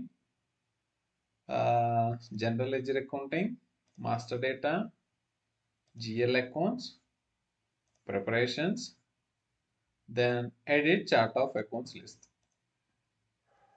so obviously మనం కొత్తది క్రియేట్ చేయాలి, new entries. Chart of account అనేది 4 digit ఆల్ఫా న్యూమరిక్ వాల్యూ. నువ్వు ఏదైనా ఇచ్చుకోవచ్చు, 4 digits. బట్ ఏది పడితే అది ఇవ్వం. If it is a Tata Motors, TOCA అంటే T అంటే టాటా మోటార్స్, O అంటే ఆపరేషనల్, CA అంటే చార్ట్ ఆఫ్ అకౌంట్. అదే మనది అపోలో కాబట్టి అపోలో A, O అంటే ఆపరేషనల్, CA అంటే చార్ట్ అకౌంట్స్. ఆల్రెడీ ఎవరో తీసుకున్నాడు, సో మనం ఇవ్వలేం. సో మనం ఇప్పుడు ఎలా పెట్టుకుందాం, OCA A అని పెడదాం, అంటే operational chart of accounts Apollo అని. సో అట్లా ఇచ్చుకోండి మీరు కూడా. You right it chart of accounts Apollo. ఏ లాంగ్వేజ్లో నువ్వు క్రియేట్ చేసుకుంటావు GL అకౌంట్స్? అరబిక్, ఏ లాంగ్వేజ్లో చేసుకుంటావు? క్లయింట్ మనం వేరే అదర్ లాంగ్వేజ్లో చేయాలంటే మనకు ఎవరు సపోర్ట్ కావాలి మిడిల్లో? Language translator. లాంగ్వేజ్ ట్రాన్స్లేటర్ కావాలి మనకి వేరే లాంగ్వేజ్ తెలియదు కదా, ఇంగ్లీష్ తెలుసు. డన్. వేరే జపాన్లో క్రియేట్ చేయమన్నాడు అనుకో, జపాన్లో ఇక్కడ నువ్వు ఎట్లా రాయాలి, ఆపరేషన్ చార్ట్ ఆఫ్ అకౌంట్ అని జపనీస్లో ఎలా రాస్తావు నీకు తెలిసినా కానీ నువ్వు గూగుల్ ట్రాన్స్లేటర్ కూడా యూజ్ చేయొద్దు. ఓకే, గూగుల్ ట్రాన్స్లేటర్కి వెళ్ళి ఆపరేషన్ చార్ట్ ఆఫ్ అకౌంట్ అని నువ్వు ఇంగ్లీష్లో టైప్ చేస్తుంటే అది నీకు ఏ లాంగ్వేజ్లో ఉంటే ఆ లాంగ్వేజ్లో వేస్తుంది, రైట్? అట్లాంటి ఎక్స్పెరిమెంట్లు చేయగాకండి. లాంగ్వేజ్ ట్రాన్స్లేటర్ ఏది చెప్తే అదే తీసుకోండి, లేకపోతే తర్వాత మీకు ప్రాబ్లమ్స్ వస్తాయి. ఓకే, నెక్స్ట్ వచ్చేసి మనం ఇక్కడ నెంబర్ లెంత్ డిస్కస్ చేసాం. ఈ నెంబర్ ఎంత ఉండాలనేది, 4 డిజిట్స్ ఉండాలా, 5 డిజిట్స్ ఉండాలా, లేదా 6 డిజిట్స్ ఉండాలా, అది క్లయింట్ డెసిషన్. ఎన్ని డిజిట్స్ పెట్టుకుంటారు వాళ్ళ అకౌంట్ నెంబర్కి. బట్ మ్యాక్సిమం వచ్చేసి ఎస్ఏపిలో ఎస్ఏపి 10 డిజిట్స్ అలో చేస్తుంది అప్ టు. అంటే జిఎల్ నెంబర్ అనేది 10 డిజిట్స్ దాకా పెట్టుకోవచ్చు. నాకు 11 కావాలి, నాకు 12 కావాలని ఎవడన్నా అడిగాడు అంటే క్లయింట్, మనం ఏం చెప్పాలి అప్పుడు? నేను టర్మ్ కూడా చెప్పాను. ఏ టర్మ్ యూజ్ చేయాలి మనం? Standard allows, SAP standard allows only 10. Only 10 కావాలంటే చూడు, నేను ఇప్పుడు 11 పెట్టాను అనుకో, ఎంటర్ కొట్టాను, అదేం చెప్తుంది? ఇది నువ్వు ఇచ్చింది ఇన్వాలిడ్ వాల్యూ, వ్యాలిడ్ వాల్యూ ఇవ్వు అంటుంది. ఎంటర్ వ్యాలిడ్ వాల్యూ అంటే అది 10 లోపల ఎంటర్ చేయని మీనింగ్. ఇప్పుడు నేను 9 ఇస్తే ఏమందు, చూడు, 9 ఇస్తే ఏమన్నా, 10 ఇచ్చినా ఏమందు. కానీ జిఎల్ నెంబర్ అనేది రియల్ టైంలో ఇప్పటిదాకా నేను నా కెరీర్లో ఎక్కడా చూడలేదు, ఎవరు అంత పెద్ద నెంబర్ పెట్టుకోరు 10. అసలు ఎవరు కూడా అడగరు నాకు ఇంక పెద్దది కావాలని. అసలు అన్ని జిఎల్స్ ఉండవు, అంత అవసరం లేదు. సో మ్యాక్సిమం రియల్ టైంలో 4, 5, 6, 7, 8. కొంతమంది 4 డిజిట్స్ పెట్టుకుంటారు, కొంతమంది 5, కొంతమంది 6, కొంతమంది 7, కొంతమంది 8. డిపెండ్స్ అనమాట. నేను ఇప్పుడు వర్క్ చేసే client 6 digits, present client. Previous client 8, అంతకుముందు 7, ఇనిషియల్గా ఒకటి 4. అట్లా డిపెండ్స్ అనమాట, క్లయింట్ డెసిషన్. మనమైతే చెప్పాలి బిట్వీన్ 0 to అంటే 1 to 10 బిట్వీన్లో ఒక నెంబర్ చెప్పు ఏదైనా అని వాడిని అడుగుతాం. వాడు ఏది చెప్తే అది పెడదాం. మీకు ఏది కన్వీనియంటో ఆ నెంబర్ పెట్టుకోండి.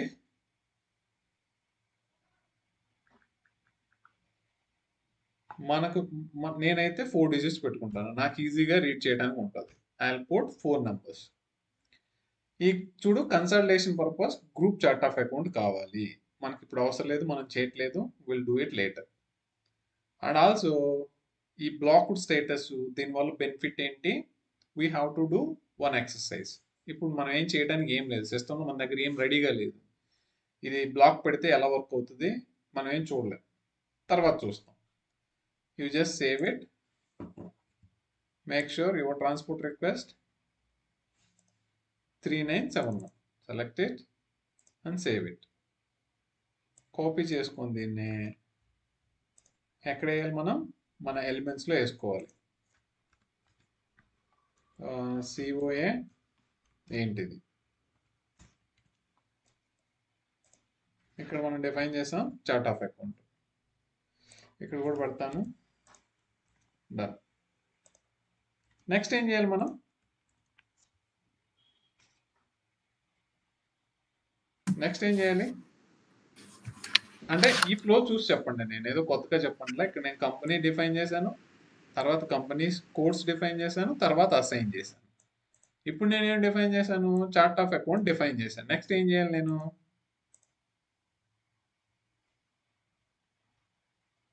ఈ 2 స్టెప్స్ చూసి ఇప్పుడు చెప్పండి ఏం చేయాలి, నేను ఏం చేయాల్సి రావచ్చు నెక్స్ట్.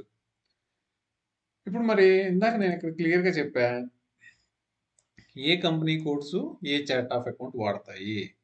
అందరూ సేమే వాడితే operation chart of account 1 is done అని చెప్పాను. ఇప్పుడు చెప్పండి ఏం చేయాలి నేను నెక్స్ట్ 5th స్టెప్లో?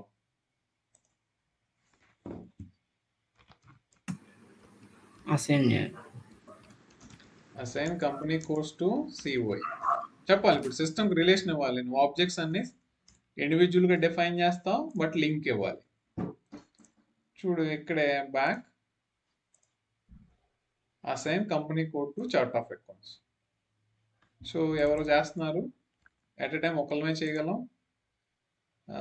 Just I will take this screen, SM12, paste here, delete. This is his entries or her entries. No, again go. It will allow you. చూడు ఇప్పుడు అలౌ చేస్తుంది. సో మన కంపెనీ కోడ్లు ఏంటిది? INAP. చూడు ఇది alternative chart of account is nothing but country chart of account, not no needed. మన chart of account ఏంటిది మనం క్రియేట్ చేసింది?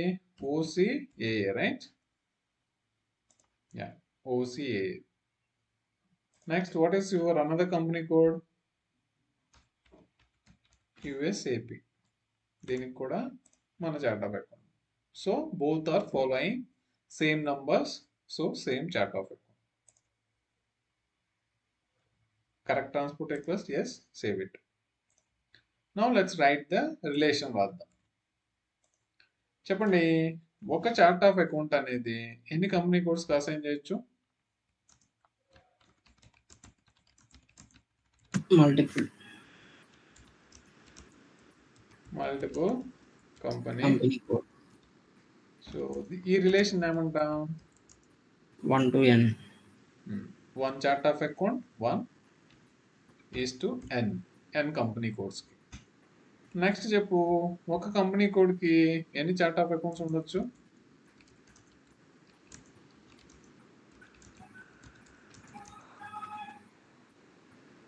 One company code can be assigned to one operational COA. Alternative అనేది different, but operational chart of account అయితే ఒకటే assign చేయగలం మనం ఇక్కడ. చూడు ఇది మెయిన్ చార్ట్ ఆఫ్ అకౌంట్, ఇది ఆపరేషన్ చార్ట్ ఆఫ్ అకౌంట్. ఇదేంటిది? ఆల్టర్నేటివ్ అంటే కంట్రీ స్పెసిఫిక్. అది చేసేటప్పుడు నీకు అర్థమవుతుంది. బట్ యాజ్ ఎ ప్రిన్సిపల్ ఒక కంపెనీ కోడ్కి ఒక ఆపరేషనల్ చార్ట్ ఆఫ్ అకౌంట్ మాత్రమే మనం అసైన్ చేయగలం. COA రిలేషన్ ఏమంటాం? 1 to 1. 1:1. బ్రాకెట్స్ లో రాద్దాం. If needed, also possible to assign alternative COA, which is countries. కావాలి అంటే అది ఇస్తాం. ఈ కాన్సెప్ట్ మనం ఇప్పుడు చేయలేం, మన దగ్గర ఇంకా డేటా ఏం లేదు, మనం తర్వాత చేద్దాం. సో 5 స్టెప్స్ అయిపోయి. What is the next step? మనం ఏం చేయాలి నెక్స్ట్ కాన్ఫిగరేషన్లో? రాకేష్ తెలిస్తే చెప్పు, లేకపోతే లేదంతే. Physical year variant. అప్పుడు ఎక్కడికి వెళ్ళిపోతామా? నీకు స్క్రీన్లోనే చూపిస్తా, చూసి చెప్పు. ఇప్పుడు చెప్పు. Account group, return earnings account ఒకటి. నెక్స్ట్ ఫస్ట్ వచ్చేసి డిఫైన్ అకౌంట్ గ్రూప్స్. ఇది చూద్దాం ఎందుకు చేయాలి అకౌంట్ గ్రూప్స్. నేను అకౌంట్స్ అని చెప్పాను, ఎంత లెంత్ చెప్పాను. మనం లెంత్ ఎంత పెట్టామో గుర్తుపెట్టుకోండి, 4 కదా.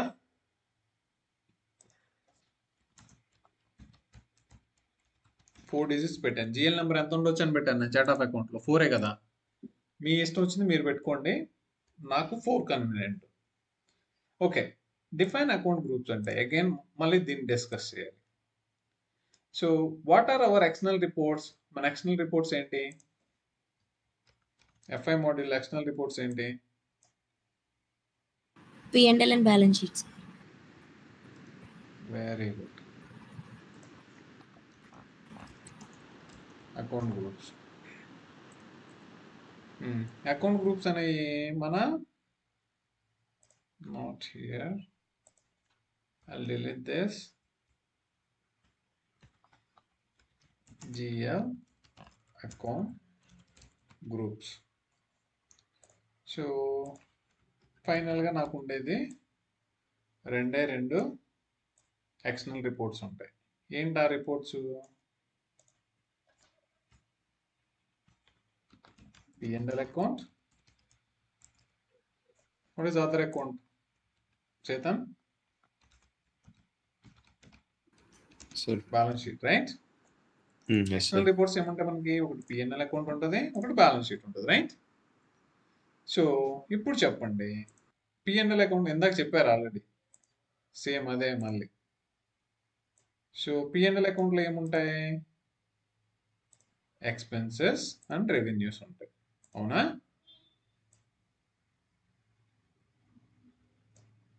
దన్ జిఎల్ అకౌంట్ గ్రూప్స్ అనేది మనం ఎలా చేయాలి, ఏం చేయాలి, అసలు ఎందుకు చేయాలి చూద్దాం. నీ P&L అకౌంట్స్లో 2 గ్రూప్స్ ఉంటాయి. ఏంటవి? 2 గ్రూప్స్ ఉంటాయి. ఏంటవి? ఒకటి వచ్చేసి ఇన్కమ్స్ అండ్ ఎక్స్పెన్సెస్. ఒకటి వచ్చేసి ఎక్స్పెన్సెస్ ఉంటుంది, ఒకటి వచ్చేసి రెవెన్యూ ఆర్ ఇన్కమ్. రైట్? ఇట్లా ఉంటుంది. సో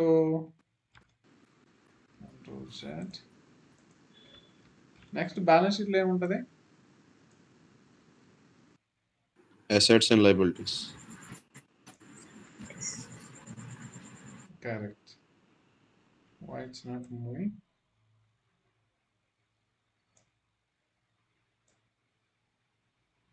ఓకే, అందరు వే అరౌండ్ వచ్చింది.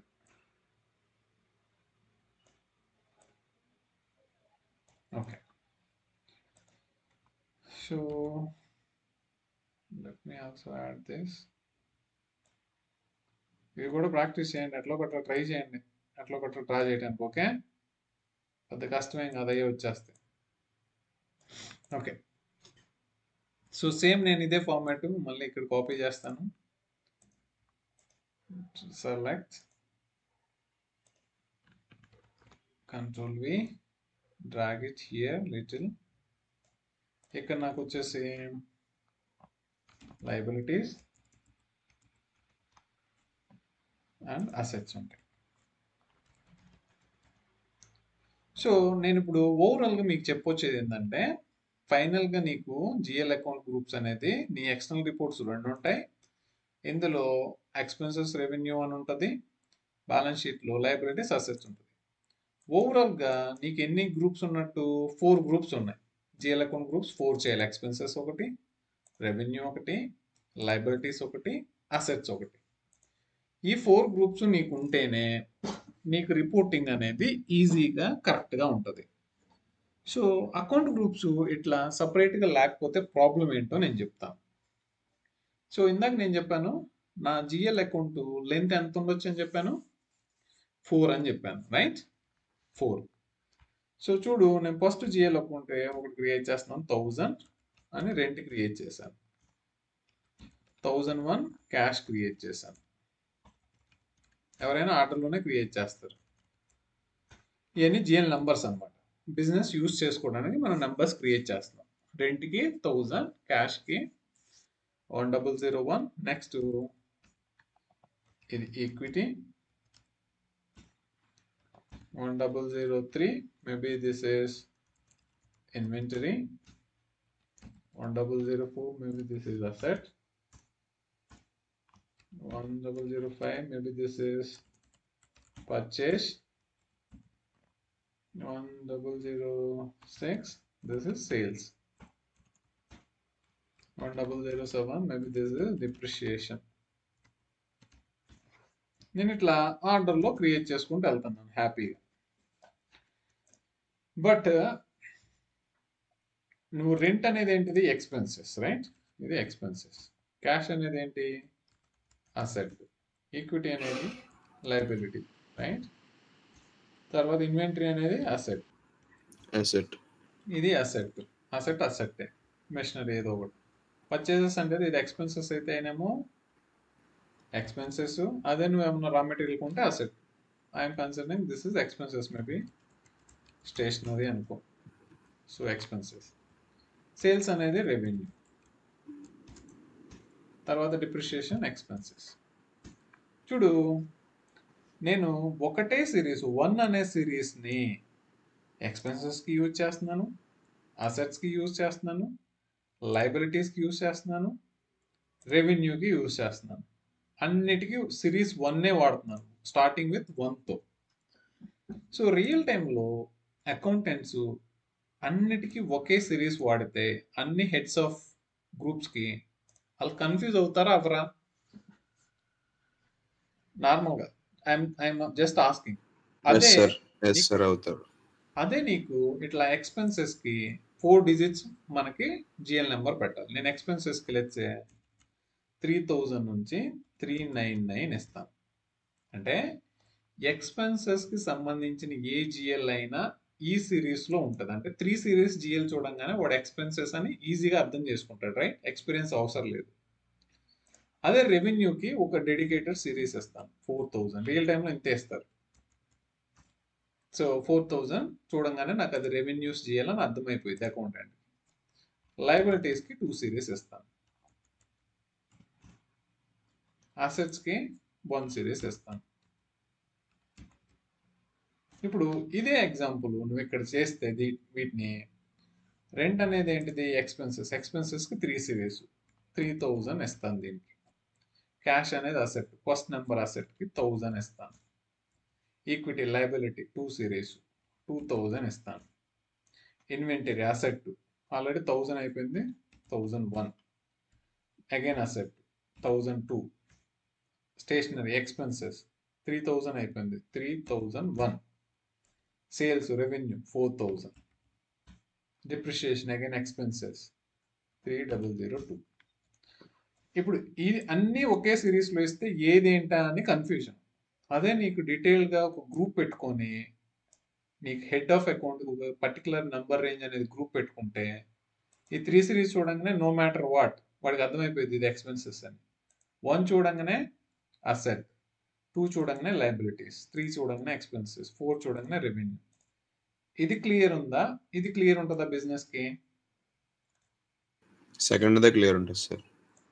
సెకండ్దే క్లియర్ ఉంటుంది. ఇట్లా పెట్టుకుంటాం. అందుకే నీకు అల్టిమేట్గా కావాల్సింది వచ్చేసి 4 గ్రూప్స్ ఉంటాయి. 2 నీ ఎక్స్టర్నల్ రిపోర్ట్స్ ఉన్నాయి కాబట్టి దీంట్లో లయబిలిటీస్ ఉంది, అసెట్ ఉంది, దీంట్లో ఎక్స్పెన్సెస్ ఉంది, రెవెన్యూ ఉంది. So మ్యాండేటరీలీ you need to have 4 account groups. ఇది ప్రిన్సిపల్ అన్నమాట. బట్ దీన్ని ఇంకొంచెం లిటిల్ బ్రాడర్లో చూద్దాం. సో నాకు ఎక్స్పెన్సెస్లో బిజినెస్ చెప్పింది నాకు కొంచెం స్ప్లిట్ కావాలి, డైరెక్ట్ ఎక్స్పెన్సెస్ ఇండైరెక్ట్ ఎక్స్పెన్సెస్ అని కావాలి అని చెప్పింది. అప్పుడు you know need to give a new number series ఇచ్చే పని లేదు. ఉన్న సిరీస్నే స్ప్లిట్ చేయాలి. సో వీడు లెట్స్ ఇండైరెక్ట్ ఎక్స్పెన్సెస్ అడిగాడు. ఇండైరెక్ట్ ఎక్స్పెన్సెస్ అని ఒక గ్రూప్ పెట్టమన్నాడు. అప్పుడు వాడే చెప్పాలి, మనకి కస్టమరే చెప్పాలి. వాడికి ఏ సిరీస్ కావాలి కస్టమరే చెప్పాలి. ఏ గ్రూప్ పెట్టమంటాడు, ఆ పర్టికులర్ గ్రూప్కి ఏ నెంబర్ నుంచి ఏ నెంబర్ దాకా ఇవ్వమంటాడు మనకి క్లయింటే చెప్పాలి. అతను ఇచ్చింది మనం యాడ్ చేస్తాం. సో వాళ్ళకు కూడా తెలుసు ఇదంతా ఏం కొత్త కాదు. If is accountant he's doing accounting from a long time, వాళ్ళకి తెలుసు అకౌంట్ గ్రూప్స్ అనేది ఎలా పెట్టుకోవాలి, ప్రతిదానికి ఒక పర్టికులర్ నెంబర్ ఇచ్చుకోవాలి.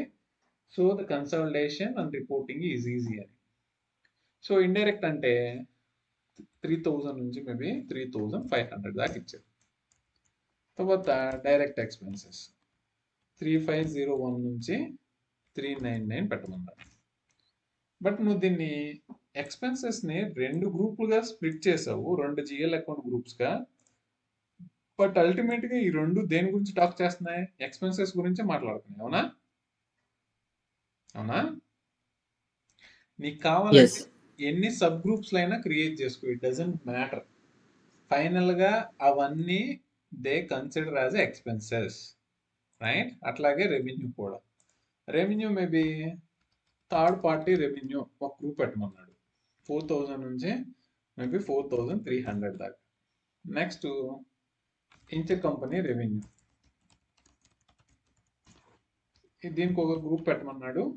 అతనే ఫిల్ చేసేస్తాడు టెంప్లెట్. సో దీనికి వచ్చేసి 4301 మేబీ 4500.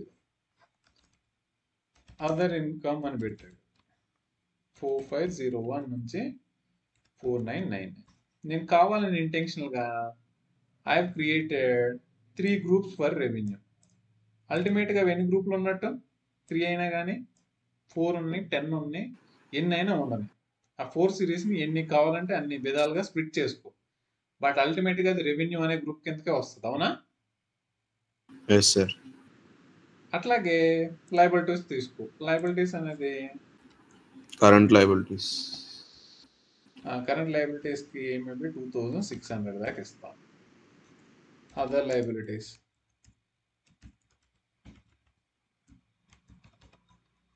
సో 2601 నుంచి 2999. ఇంకా అసెట్స్ కూడా అంతే. కరెంట్ ఎన్ని కావాలంటే అన్ని స్ప్లిట్ చేసుకోండి. బిజినెస్ ఏమి ఇస్తే అది చేయండి మీరు. తర్వాత సారీ ఇది అసెట్స్ కదా. సో 1501,199. సో ఎన్ని కావాలంటే అన్ని ఇవ్వమనండి వాళ్ళని. స్ప్లిట్ అల్టిమేట్గా అవి ఎన్ని గ్రూప్స్కి కన్సిడర్ అవుతాయి? 4 గ్రూప్స్కి. ఎందుకని? నీకుండే ఎక్స్టర్నల్ రిపోర్ట్స్ 2, అందులో ఉండేది 4 గ్రూప్స్. ఆ 4 గ్రూప్స్ని కావాలంటే 100 గ్రూపులుగా పెట్టుకోమనండి. ఇట్స్ నో మ్యాటర్ వాట్, మనకేం లేదు, జస్ట్ వాడు ఎన్ని చెప్తే అన్ని క్రియేట్ చేస్తాం. అర్థమైందా? ప్రింట్ అయిపోవాలి మీకు ఇది. ఎట్లా ఉంటుంది, ఓకే ఇంతే కదా అనిపించాలి. ఇప్పుడు మన ప్రాజెక్ట్లో మనకేంటి, లెట్స్ ఇట్లా క్రియేట్ చేయండి. మన అపోలో చెప్పింది మనకి. సో ఐ నో ఓవరాల్గా 4 గ్రూప్సే ఉంటాయి, బట్ ఎక్స్పెన్సెస్కి 2 గ్రూప్స్ క్రియేట్ చేయి. 3 సిరీస్ ఇవ్వు. రెవెన్యూస్కి 2 గ్రూప్స్ 3 గ్రూప్స్ ఇవ్వు. లయబిలిటీస్కి 2 ఇవ్వు. అసెట్స్కి 2 ఇవ్వు. ఇట్లా చేయండి. బట్ ప్లెయిన్గా అర్థం చేసుకుంటా రిక్వైర్మెంట్ ఎలా ఉంటుంది సింపుల్గా చేయండి. నీకు అర్థం కాంది 20 గ్రూపులు 30 గ్రూపులు క్రియేట్ చేసినా it doesn't make any sense. తర్వాత నువ్వు చాలా కన్ఫ్యూజ్ అవుతావు ఏం చేస్తున్నావు ఏంటి అనేది. అందుకని సింపుల్గా చేసుకోండి. ఇప్పుడు ఇదే మన సిస్టంలో చేద్దాం. డిఫైన్ అకౌంట్ గ్రూప్స్ అనేది, నువ్వు డిఫైన్ అకౌంట్ గ్రూప్స్ అని కాన్ఫిగరేషన్ క్లిక్ చేయంగానే అది అడుగుతుంది against COA we will define GL account groups. So account groups అయినా అనొచ్చు, లేకపోతే దీన్ని జనరల్ లెడ్జర్కి సంబంధించి అకౌంట్ గ్రూప్స్ అయినా అనొచ్చు. ఇక్కడైతే నీకు మనకి కాన్ఫిగరేషన్ అంతా చేస్తుంది చూడు, జిఎల్ అకౌంట్ అనే ఫోల్డర్ నుంచి. అందులో ఒక పార్ట్ కాబట్టి define account group is nothing but define GL account group. So click చేయంగానే మనం ఏం చేయాలి, కొత్త యాడ్ చేయాలంటే న్యూ ఎంట్రీస్కి వెళ్ళాలి. న్యూ ఎంట్రీస్ చూడు, ఇది ఏమడుగుతుంది నేను ఇప్పుడు, చార్ట్ ఆఫ్ అకౌంట్ అడుగుతుందా లేదా? Chart of account. సో ఇక్కడ ఎన్ని కాలమ్స్ ఉన్నాయి? చార్ట్ ఆఫ్ అకౌంట్ గ్రూప్, ఇది జస్ట్ ఐడెంటిఫైర్ ఎలిమెంట్ అన్నమాట. దాని description, from account number to account number, మనకి 3, 4, 5 కాలమ్స్ ఉన్నాయి. సో ముందు నువ్వు ఆ కాలమ్స్ రెడీ చేసుకో, ఇక్కడే రెడీ చేసుకో. So I'll just copy them.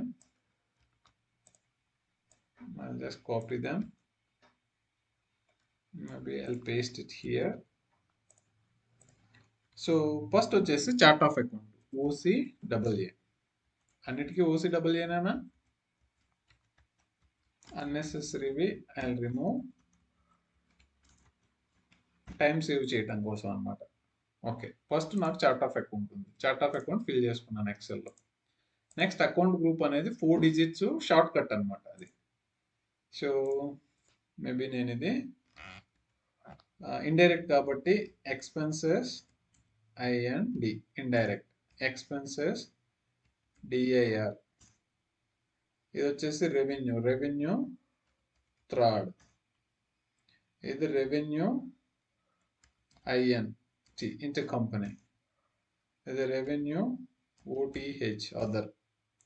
Liabilities current, liabilities other, assets current, assets other. Done. Next ఏముంది, name, what description. You just cut this and just move one column.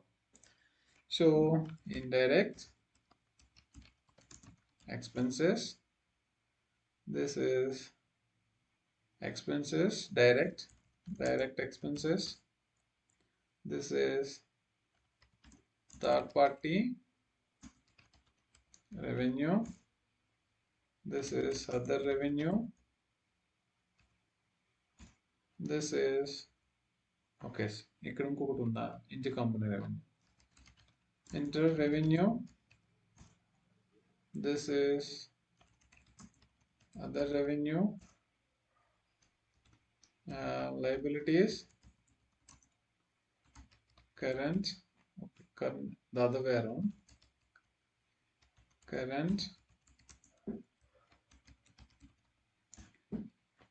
liabilities, this is other liabilities, then current,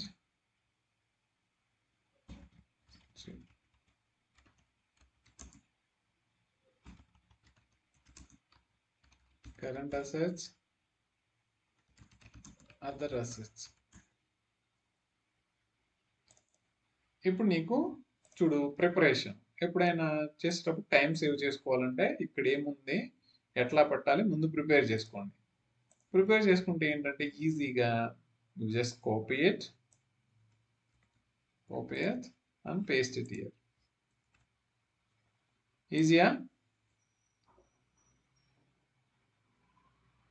ఈజీయా కష్టమా? Spelling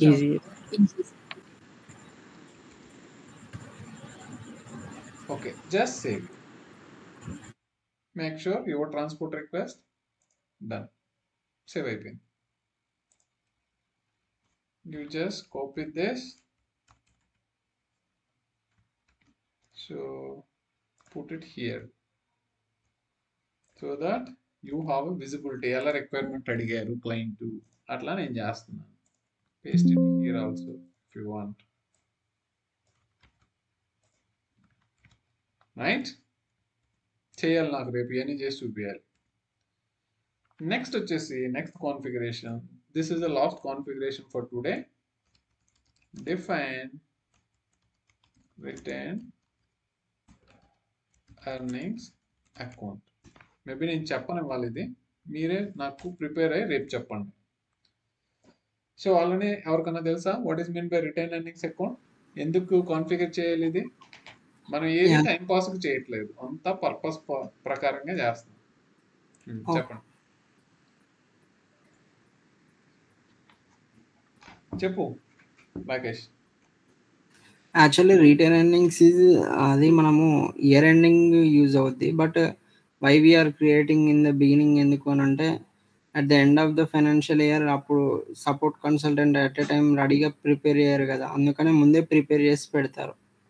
okay, అసలు what is the purpose of retain earnings account? Retain earnings అంటే end of the financial year అయిపోయాక profits నుంచి ఒక సపరేట్గా transfer చేస్తారు.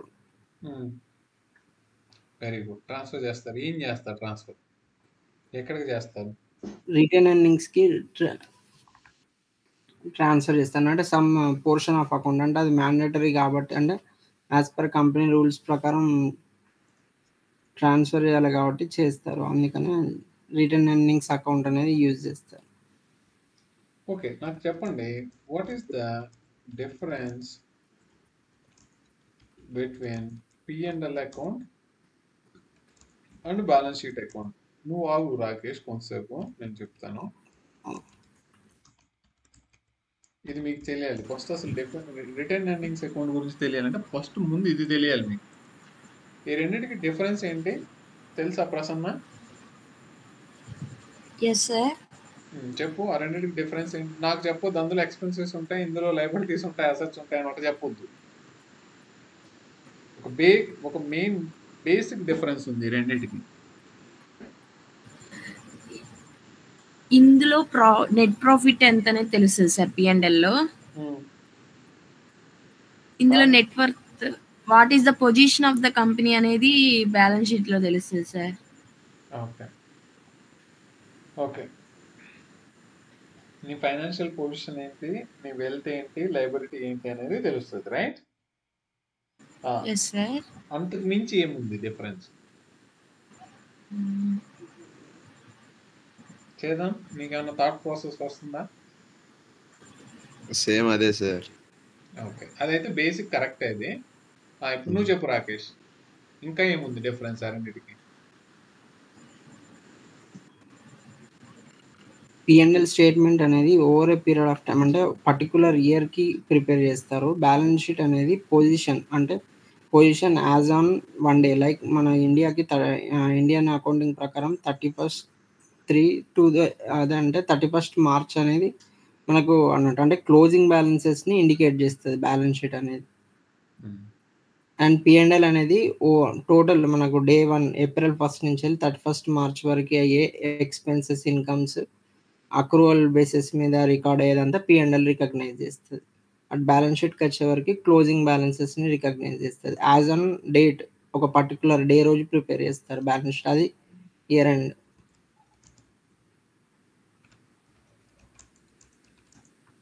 Let's say నా business 2021లో start అయింది. ఓకే, 2021లో నా బిజినెస్ స్టార్ట్ అయింది. So 2021లో I have a P&L account. Okay, my P&L account will only talk Rakesh చెప్పినట్టు 2021 ఫిజికల్ ఇయర్లో ఇఫ్ ఇట్ ఈస్ ఇండియా ఆ ఏప్రిల్కి సంబంధించి మార్చి దాకా అంటే లెట్స్ సే 2021 ఏప్రిల్ నుంచి 2022 మార్చి దాకా ఏమైతే బిజినెస్ ట్రాన్సాక్షన్ జరిగాయో ఆ 12 పీరియడ్స్లో అది నా P&L అకౌంట్ చూపిస్తుంది. గుర్తుపెట్టుకో, ఓన్లీ నీ ఫిజికల్ ఇయర్లో జరిగిన ట్రాన్సాక్షన్స్ మాత్రమే P&L అకౌంట్ క్యారీ చేస్తుంది. It's a physical year specific ఇది. ఓకే, బ్యాలెన్స్ షీట్ అనేది చూద్దాం. ఇప్పుడు బ్యాలెన్స్ షీట్ అనేది కూడా నాకు 2021లో బ్యాలెన్స్ షీట్ ఉంది.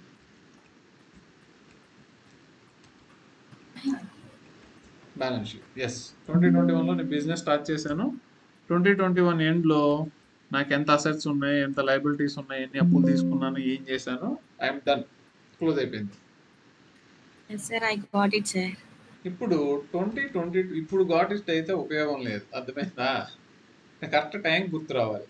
ఓకే, నువ్వు నెక్స్ట్ 2022 ఫిజికల్ ఇయర్కి వచ్చినప్పుడు నీ 2021కి సంబంధించి P&L అకౌంట్ నుంచి ఏమీ ఇక్కడ క్యారీ ఫార్వర్డ్ చేయవు.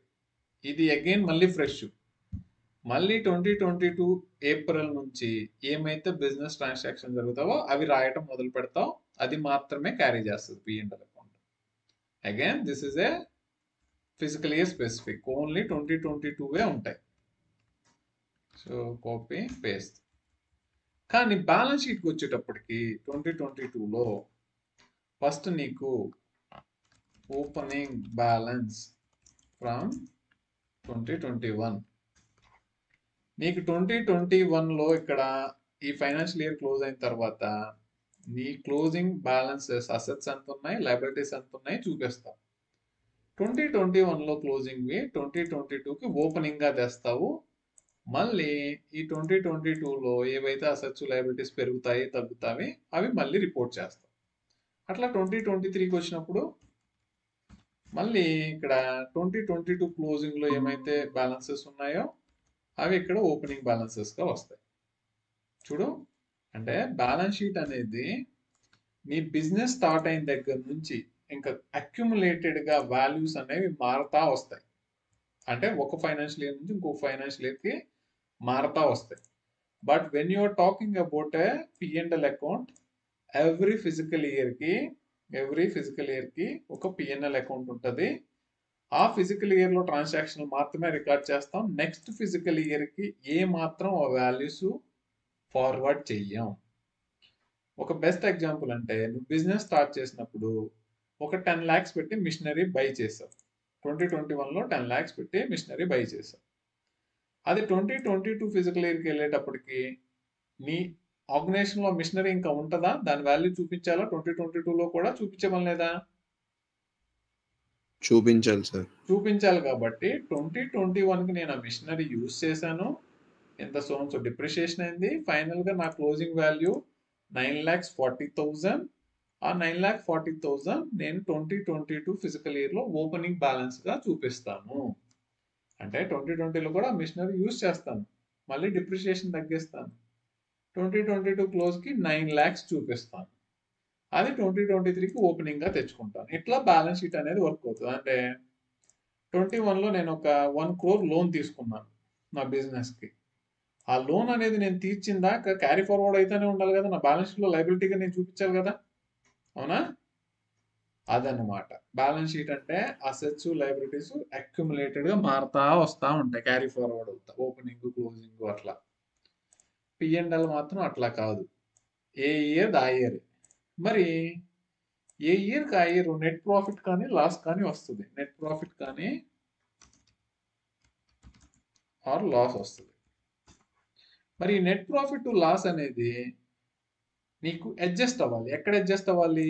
ఈ నెట్ ప్రాఫిట్ నెట్ లాస్ వెళ్ళి నీ బ్యాలెన్స్ షీట్లో అడ్జస్ట్ అవ్వాలి. ఎందుకు బ్యాలెన్స్ షీట్లోనే అడ్జస్ట్ అవ్వాలి రాకేష్? ఎందుకు అది బ్యాలెన్స్ షీట్ వాల్యూస్లోనే అడ్జస్ట్ అవ్వాలి? అందులోనే క్యాపిటల్ ఇన్వెస్ట్మెంట్ ఉంటుంది కాబట్టి, ఓనర్స్ ఈక్విటీ. నువ్వు రాకేషా?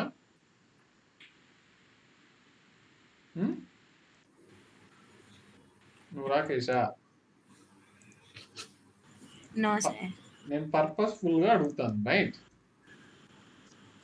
Yes sir. Follow next time, okay sir? Balance sheet, you have a liabilities, you have assets. నువ్వు ఓనర్స్ ఈక్విటీ అనేది నీకు లైబిలిటీలో ఉంటుంది, అది ఆర్గనైజేషన్కి లైబిలిటీ. ఓనర్ ఎంత అయితే పెట్టుబడి పెట్టాడో అతనికి రిటర్న్ ఇవ్వాల్సిన బాధ్యత మన ఆర్గనైజేషన్కి ఉంది కాబట్టి, అంటిల్ నువ్వు పే చేసేదాకా అది ఇక్కడ కనిపిస్తుంది. క్యాపిటల్ అనుకో, దాన్నే ఈక్విటీ అనుకో. అంటే ఓనర్ ఎంత ఇన్వెస్ట్ చేశాడు అది. లెట్స్ సే అతను ఒక 1 lakh ఇన్వెస్ట్ చేశాడు అనుకో, చిన్న బిజినెస్ ఇది. ఈ 2021 ఫిజికల్ ఇయర్లో నెట్ ప్రాఫిట్ లాస్ వచ్చింది. నెక్స్ట్ క్వశ్చన్ రాకేష్, ప్రాఫిట్ వస్తే ఏ సైన్ వస్తుంది, లాస్ వస్తే ఏ సైన్ వస్తుంది? నువ్వు వెయిట్ చేయి. ప్రసన్న నువ్వు చెప్పు. What is the sign for profit, what is the sign for loss in P&L అకౌంట్లో? సార్ ప్రాఫిట్ వస్తే లెఫ్ట్ సైడ్ మనకి వస్తుంది. నేను లెఫ్ట్ సైడ్ రైట్ సైడ్ అడగట్లేదు, సైన్ ఏమొస్తుంది? మైనస్లో ఉంటుందా పాజిటివ్లో ఉంటుందా? ప్రాఫిట్ వస్తే ప్లస్లో ఉంటుంది, లాస్ వస్తే మైనస్లో ఉంటుంది. అవునా? కరెక్టేనా రాకేష్? కరెక్టే సార్. కరెక్టే. సో మరి నీ లైబిలిటీ అనేది, లెట్స్ సే ఈక్విటీ అనేది క్రెడిట్ సైనా పాజిటివ్ సైనా? ఏ వాల్యూలో ఉంటుంది ఇది? ఇది ఏ సైన్లో ఉంటుంది? డెబిట్. Very good. ఏ సైన్లో ఉంటుంది Chetan? Credit side liability. Negative sir. నెగిటివ్లో ఉంటుంది. అంటే నువ్వు తీసుకున్నావు, నువ్వు పే చేయాలి కాబట్టి ఓనర్కి నెగిటివ్లో ఉంటుంది. నీకు ఈ మంత్ లెట్స్ ఈ ఫిజికల్ ఇయర్లో ప్రాఫిట్ వచ్చింది అనుకో, లెట్స్ నీకు ప్రాఫిట్ ఒక 60,000 వచ్చింది, పాజిటివ్ సైన్. ఆ పాజిటివ్ సైన్ వచ్చి ఇక్కడ పడుతుంది. అప్పుడు నువ్వు ఓనర్కి ఎంత రిటర్న్ ఇచ్చినట్టు? 60,000 రిటర్న్ ఇచ్చినట్టు. వాడు కావాలంటే తీసుకుంటాడు, ఎవడో తీసుకోడు. ఇంకా ఆపరేటివ్ ఎక్స్పెన్సెస్గా అదే వర్కింగ్ క్యాపిటల్ కాబట్టి ఇంకా చేస్తానే ఉంటాడు, ఎవడో తీసుకోడు. చూడు, ఇనిషియల్గా మనకు ఓనర్ ఇచ్చింది 1 lakh, బట్ 2021 ఫిజికల్ ఇయర్ అయిపోయే లోపల క్యాపిటల్ అనేది మనం 1 lakh ఏం చేసాం? 60,000 రిటర్న్ ఇచ్చి ఎంత చూపించాం? 40,000. అంటే ఏంటి, మనం అతనికి కొంచెం రిటర్న్ ఇచ్చేసాం 60,000, రైట్? కానీ వాళ్ళు ఏమి తీసుకోరు ఈ ప్రాఫిట్ని. మళ్ళీ ఏం చేస్తారంటే ఆ ప్రాఫిట్ని మళ్ళీ ఇన్వెస్ట్ చేస్తాడు, మళ్ళీ క్యాపిటల్గా డిపాజిట్ చేస్తాడు. అల్టిమేట్గా మళ్ళీ ఏమవుతుందంటే నెక్స్ట్ ఇయర్కి ఇది ప్లస్ ఇది నీ రిటైన్ ఎర్నింగ్స్ అకౌంట్ వాల్యూ అనేది పెరుగుతూ ఉంటుంది. నీ లైబిలిటీ అనేది ఆ ప్రాఫిట్ని ఇన్వెస్ట్మెంట్గా చూపిస్తామని వెళ్తారు ఆర్గనైజేషన్లో, ఎవడో తీసుకోడు అనమాట దీన్ని. యాక్చువల్గా ప్రిన్సిపల్ అయితే నువ్వు ఒక ఇయర్ బిజినెస్ చేస్తే ఇట్లా ఉంటుంది నీ స్ట్రక్చర్. ఇంత నేను పెట్టాను, ఇంత వచ్చింది, నాకు ఇంత ఇంకా లాస్, నేను ట్యాక్స్ ఏం కట్టను. అర్థమైందా? సో ఫైనల్గా మళ్ళీ వచ్చిన ప్రాఫిట్ని కూడా, ప్రాఫిట్ వచ్చిందా లాస్ వచ్చిందా మనకి? లాసే సార్. లాస్ వచ్చిందా ప్రాఫిట్ వచ్చిందా? 60,000 ఏమో ప్రాఫిట్ వచ్చింది మనకి. బట్ వాడు క్యాపిటల్ పెట్టిందంత 1 lakh. క్యాపిటల్ అసెట్స్ కొని ఉండొచ్చు, ఏదేదో చేసి ఉండొచ్చు. ఆ అసెట్ పోర్షన్ కూడా ఉంటుంది. ఆ రికన్సిలేషన్ అనేది తర్వాత పాటు. బట్ గుర్తుపెట్టుకోండి, మీకు ఇప్పుడు రిటర్న్ ఎర్నింగ్స్ అకౌంట్ ఎందుకు కావాలి అంటే, నీ ఫిజికల్ ఇయర్ ఎండ్లో నీ పిఎండ్ఎల్ అకౌంట్లో నెట్ ప్రాఫిట్ కానీ లాస్ కానీ వస్తే దాన్ని లయబిలిటీస్ సైడ్ బ్యాలెన్స్ షీట్ కి క్యారీ ఫార్వర్డ్ చేయాలి. అదే తీసుకెళ్ళాలి సిస్టమ్, దాని అంతటా కాదు. నెట్ ప్రాఫిట్ కానీ లాస్ కానీ తీసుకెళ్ళి క్యాపిటల్ కి అడ్జస్ట్ చేయాలి. అలా అడ్జస్ట్ చేయాలి అంటే ఫస్ట్ నువ్వు రిటర్న్ ఎర్నింగ్స్ అకౌంట్ అనేది డిఫైన్ చేయాలి సిస్టమ్ లో. అందు గురించి చేస్తున్నాం ఇప్పుడు. అర్థమైందా? సార్. అదనమాట లాజిక్ దాని కింద ఉంది. నెక్స్ట్ టుమారో నాకు చెప్పాలి మీరు కొన్ని క్వశ్చన్స్. ఎన్ని రిటర్న్ ఎర్నింగ్స్ అకౌంట్ డిఫైన్ చేయొచ్చు? రిటర్న్ ఎర్నింగ్స్ అకౌంట్ దేని బేస్ మీద డిఫైన్ చేస్తాం? పాసిబిలిటీ ఉంటే కుదిరితే చెప్పండి. బట్ ఐ వాంట్ అట్లీస్ట్ ఇక్కడ దాకా మీ కాన్ఫిగరేషన్ అంతా కంప్లీట్ అయిపోవాలి, 6 స్టెప్స్. ఓకే, ఇది మాత్రం చేయండి. ఇది సెకండ్ ప్రయర్. Got it? ఏమైనా డౌట్స్ ఉన్నాయా?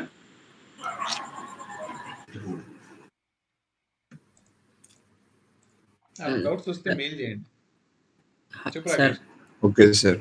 ఇది జనరల్గా అంటే ఇన్ బుక్స్ ఆఫ్ అకౌంట్స్లో అయితే రిటర్న్ ఎర్నింగ్స్ అనేది మనకు ఎండ్ ఆఫ్ ద ఇయర్ కదా మనకు వచ్చేది.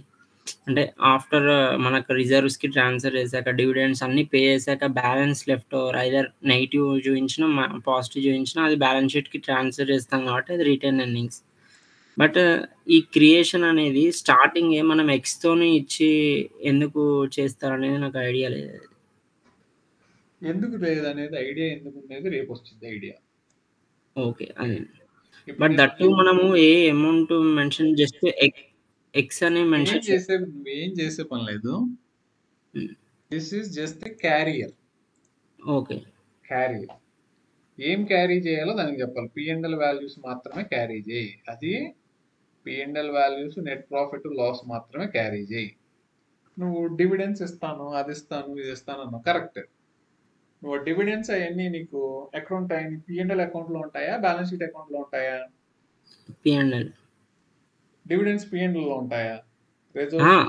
డివిడెండ్స్ పే ఆఫ్ అనేది దాన్ని పే చేసే అమౌంట్ అంతా పిఎండ్ఎల్ లోనే వస్తుంది. క్లోజింగ్ బ్యాలెన్స్ మాత్రం బ్యాలెన్స్ షీట్ లో.